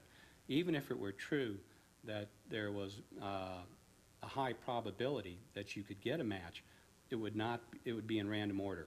And that's that pattern I showed you, how they were in order in the street. So the topological order matched the chronological order. That wouldn't have happened, and that's also factored into the analysis. Let me say one more thing. There's one other thing that is hard to get around. The Academy of Sciences said the chances that a shot can sound the same as a peck mark is impossible. In other words, there's 66 peck marks on that tape. Any one of them you could study if you were told it was a shot, and you could come up with the distance, the speed, and everything else of the shot. And in the 20 seconds where the shots are most likely, there's 16 of those peck marks. And the National Academy said the idea that the peck marks and the shots sound exactly alike is impossible. How do you get around that one? Your comments, please. I'm not sure what you mean by a peck mark. I think you're talking about... Peck marks are when somebody was transcribing the recording. Oh, put scratches on it. Yeah, and they keep turning the needle back, and it makes a peck mark. That's what all those 66 sounds of static are on the 90 seconds recording, and there's 16 specks of static on the 20 seconds where the shots are most likely. Okay, I think you're talking about the static marking rate was about 8 per second. Maybe that's what you were getting at. And of course, they were eroding the tape, and you're getting scratches on there. But we're talking about impulses that are apart by milliseconds. So you're not going to create 10 peck marks within a space of 100 milliseconds. Well, any of those 66 peck marks, if the scientists were told they were a gunshot, they could come up with the type of weapon used, the location of the weapon, and the speed of the bullet. If they assumed that any of those 66 peck marks were gunshots. Well, you've lost me, because I don't know what you're talking about, because what you're saying there has nothing to do with what the acoustical experts were looking at here. You know that Robert Blakey said this in an interview. He says, we could not determine any of the shots from those sounds. We used a 10-point system that had nothing to do with acoustics. It had to do with the location on the tape and the location between each peck marks. And we used a series of 10, which is not scientific at all, but is based on where the shots would be most likely to be. We took those peck marks based on a series of 10, and we put those for acoustical analysis.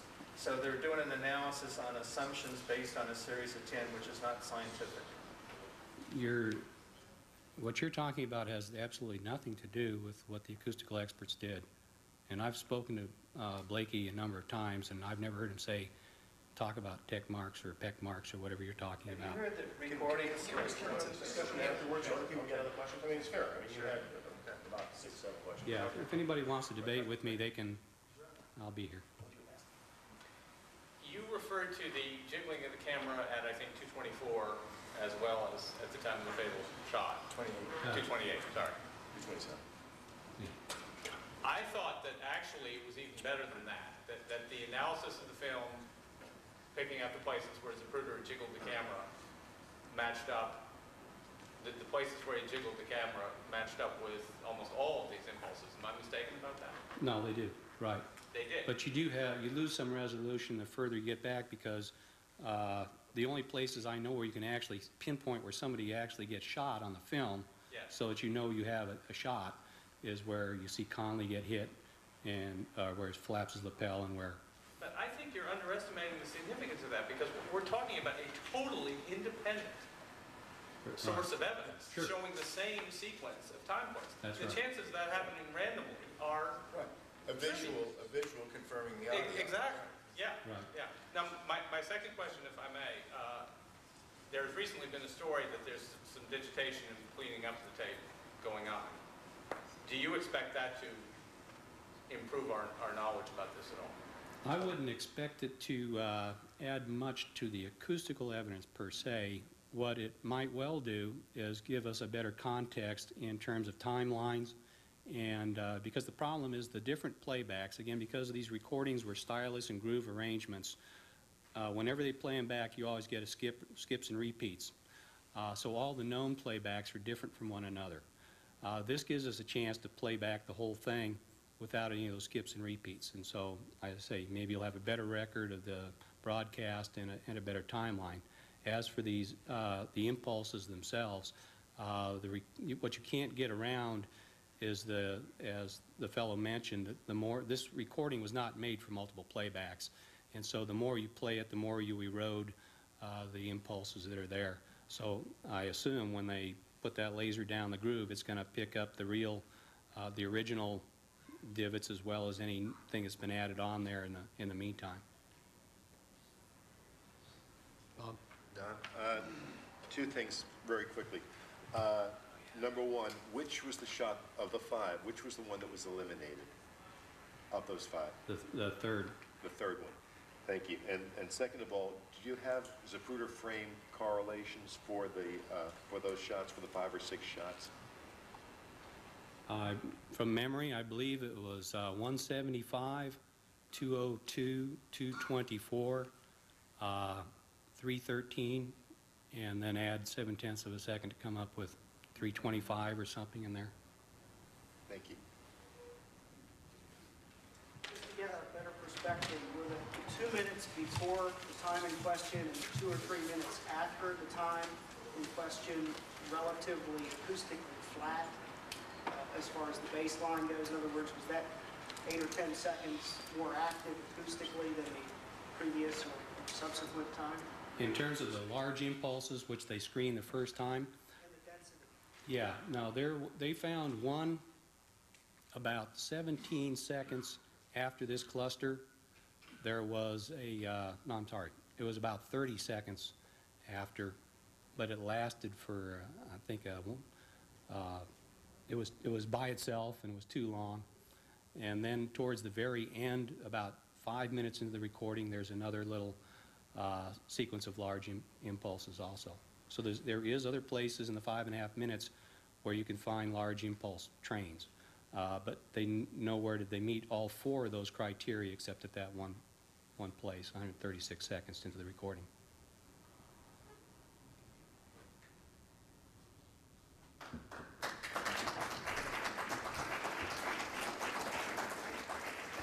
Thank you, Don. We'll now take a 10-minute break.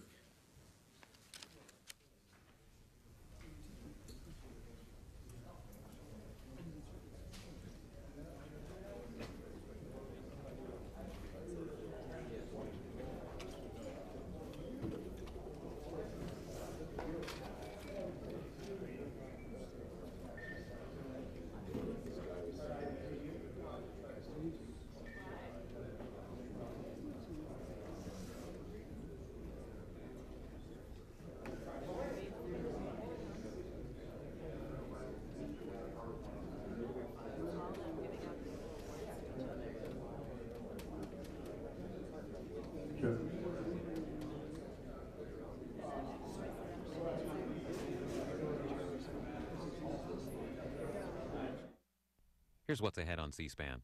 Next, more on the Warren Report and its legacy. We'll continue with a panel discussion on the lone gunman theory. And then a response to the